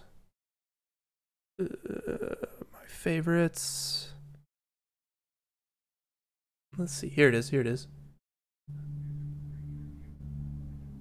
I got you guys with the link. Right here. Boom. If you're into music, if you're into drums, check that out. That's a cool one. But let's see, what other questions do we have? Do I have any plans for upcoming YouTube videos? Yeah, let's see, what can I mention? I love photo scanning. So I want to do a couple things with that. Some photo scanning videos this year. The people over at Capturing Reality is the company. Reality Capture is the program. Are super nice, super cool. So planning on doing some cool stuff with them this year. You know, there's just some videos that I have in my head. We'll see if, you know, what they come about, or see if they come about. But I think that's the most I can say. Of course, the challenge in August. We'll be doing another challenge in August. Chicken NPC. Yes, that is the Lego tree in the background. I should have had the sakura leaves on this thing. Because it is sakura season. Let us see. Yeah, cool. Photo scanning is cool, man. I got a couple videos on it if you want to check those out, but it's fun. You can do it for free these days. Yeah, scanning rocks is always a blast. Oh man, so NAB is coming up. If you guys are, anyone here going to NAB, give me a thumbs up in the chat. If you're going to be at NAB, give me a thumbs up. I'll be there on Monday. I'll be on the show floor on Monday around the Maxon booth. And I'm not presenting or anything. I'm just going to be hanging out for support. I'll be there Monday, Tuesday, Wednesday evenings for all of the dinners and little after party stuffs. But I'm going to be rock climbing in Red Rock on Tuesday and Wednesday all day, since we'll be out in Vegas, and I cannot wait. We're going to try and do 9 pitches, which is basically you climb up to an anchor point, your partner climbs to you, you climb to another anchor point, your partner climbs to you, and we do that 9 times. So we'll see. We'll see how that goes. I'm very excited for it. Yes, this is from Death Stranding. Let's see. Let's give a little Death Stranding love here. I got my boy chilling. This guy is very, very delicate. Ooh, I'm terrified just holding this up. Yeah. This could fall apart in minutes. You look at it just teetering. Ah, oh, so sketch. Yeah, my buddy Devon got this for me, I think for a birthday or Christmas or something. Love it. Oh. Good times. Y'all. All right, this is the last I'm going to answer this last question, then I'm going to bounce. I'm going to get some food here, but Isaac, you say what motivated me to start 3D? The first time I ever messed around with 3D, I mean, I remember, like, I always loved going to art class. I always loved drawing. And that eventually led me to, like, I also loved airsoft and, like, playing Army. I was the kid in the neighborhood when I was, like, 7 or 8, decked out in full, like, military gear. I had, like, a wooden bazooka. I had, like, helmets and camo nets and belts and gear. And I was just this, like, little kid. That was me in the neighborhood. That was just me. And I would, like, hide in the bushes and spy on cars with, like, my binoculars as they would go by, just patrolling, just patrolling the neighborhood. And I, like, wanted to join the Marines for the longest time.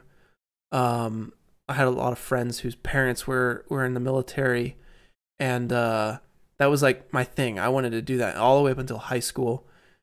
And so I kind of mixed that with, like, drawing and kind of put them together and started adding muzzle flashes to, like, gun airsoft videos, little, like, war scenes. I always loved, like, Saving Private Ryan, Behind Enemy Lines, like, all those movies. And I would try and recreate these, like, war scenes. And I was like, oh, I gotta add the gunshots and the muzzle flashes. So I started, like, painting in muzzle flashes in, like, just the frame. I'd save the frame out from Windows Movie Maker. I'd bring it into like Macromedia Fireworks is what the program was called. It wasn't even Photoshop. And then I would import the frame back in to Windows Movie Maker, and there would be a muzzle flash there, like in the video. And I was like, oh, so crazy. And like it adds sound effects and stuff. So I started getting like, you know, deep into that and stuff. And then eventually, you know, 3D was always like a big roadblock for me. It was like, oh man, I need to learn how to do that stuff. It's crazy. And it was just like, I remember being in high school, like must have been 10th grade. There was a program called Wings 3D. It was like this free, like browser-based 3D program. And during lunch break, we would go and like just sit in the library on the computers and mess around in this program, Wings 3D, with like a couple other guys from school. And we would just build stuff all next to each other. We'd be modeling next to each other. And I like... You rarely get that, at least me now. Like it's just me in my office. But having a group setting, a group environment is so helpful. It's one of the great things about, you know, about Corridor is, you know, you have people at all these computers, you'd be doing stuff together, working on a project together is fun. Or any job where you go into the office and work on creative stuff is fun. So we would do that, and at a certain point, you know, I discovered Video Copilot and was going through all those tutorials, and you know, he started doing like 3D integration tutorials. There was like a meteor strike thing he did with a hole in the ground. I was like, man, this is next level. I got to get on this. So then I got C4D release 10, R10, and I just started modeling stuff. Like modeling like hard surface kind of stuff was really what I loved. And I watched these tutorials by these two guys, Chris Tate and Ben Tate, and they made these tutorials on cgtuts.com, or it was like 3dtuts.com or something.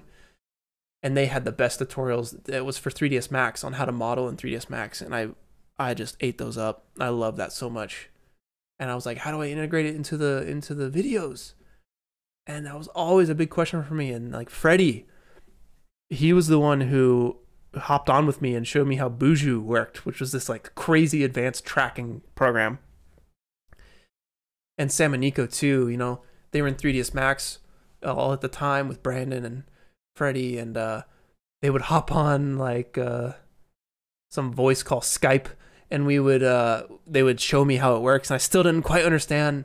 And then eventually I just moved back out to California and kind of started figuring things out, and yeah, just connecting with the people that I loved, that were doing the things that I loved, and yeah, just kept following the passion. So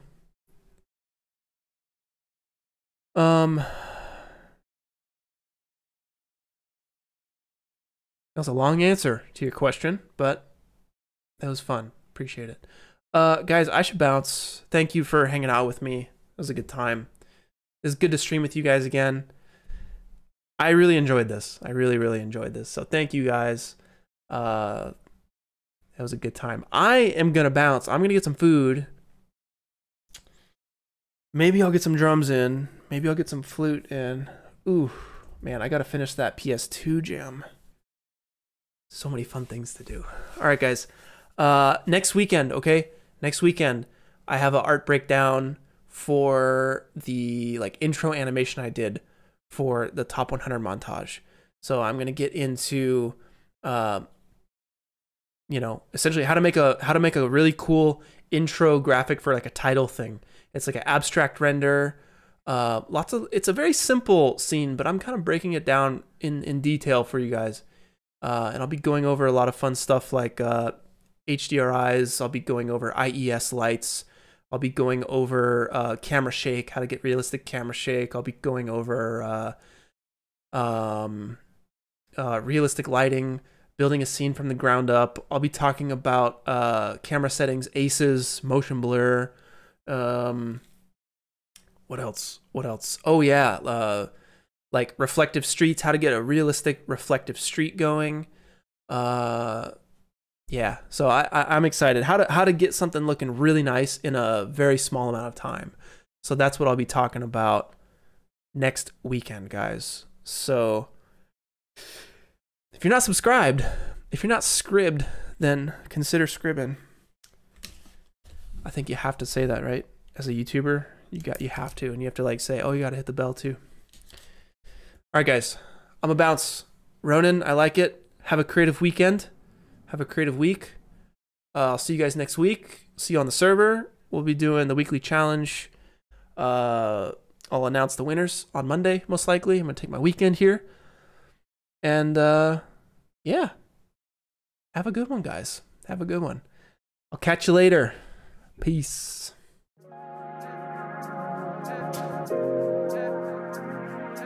Thank you.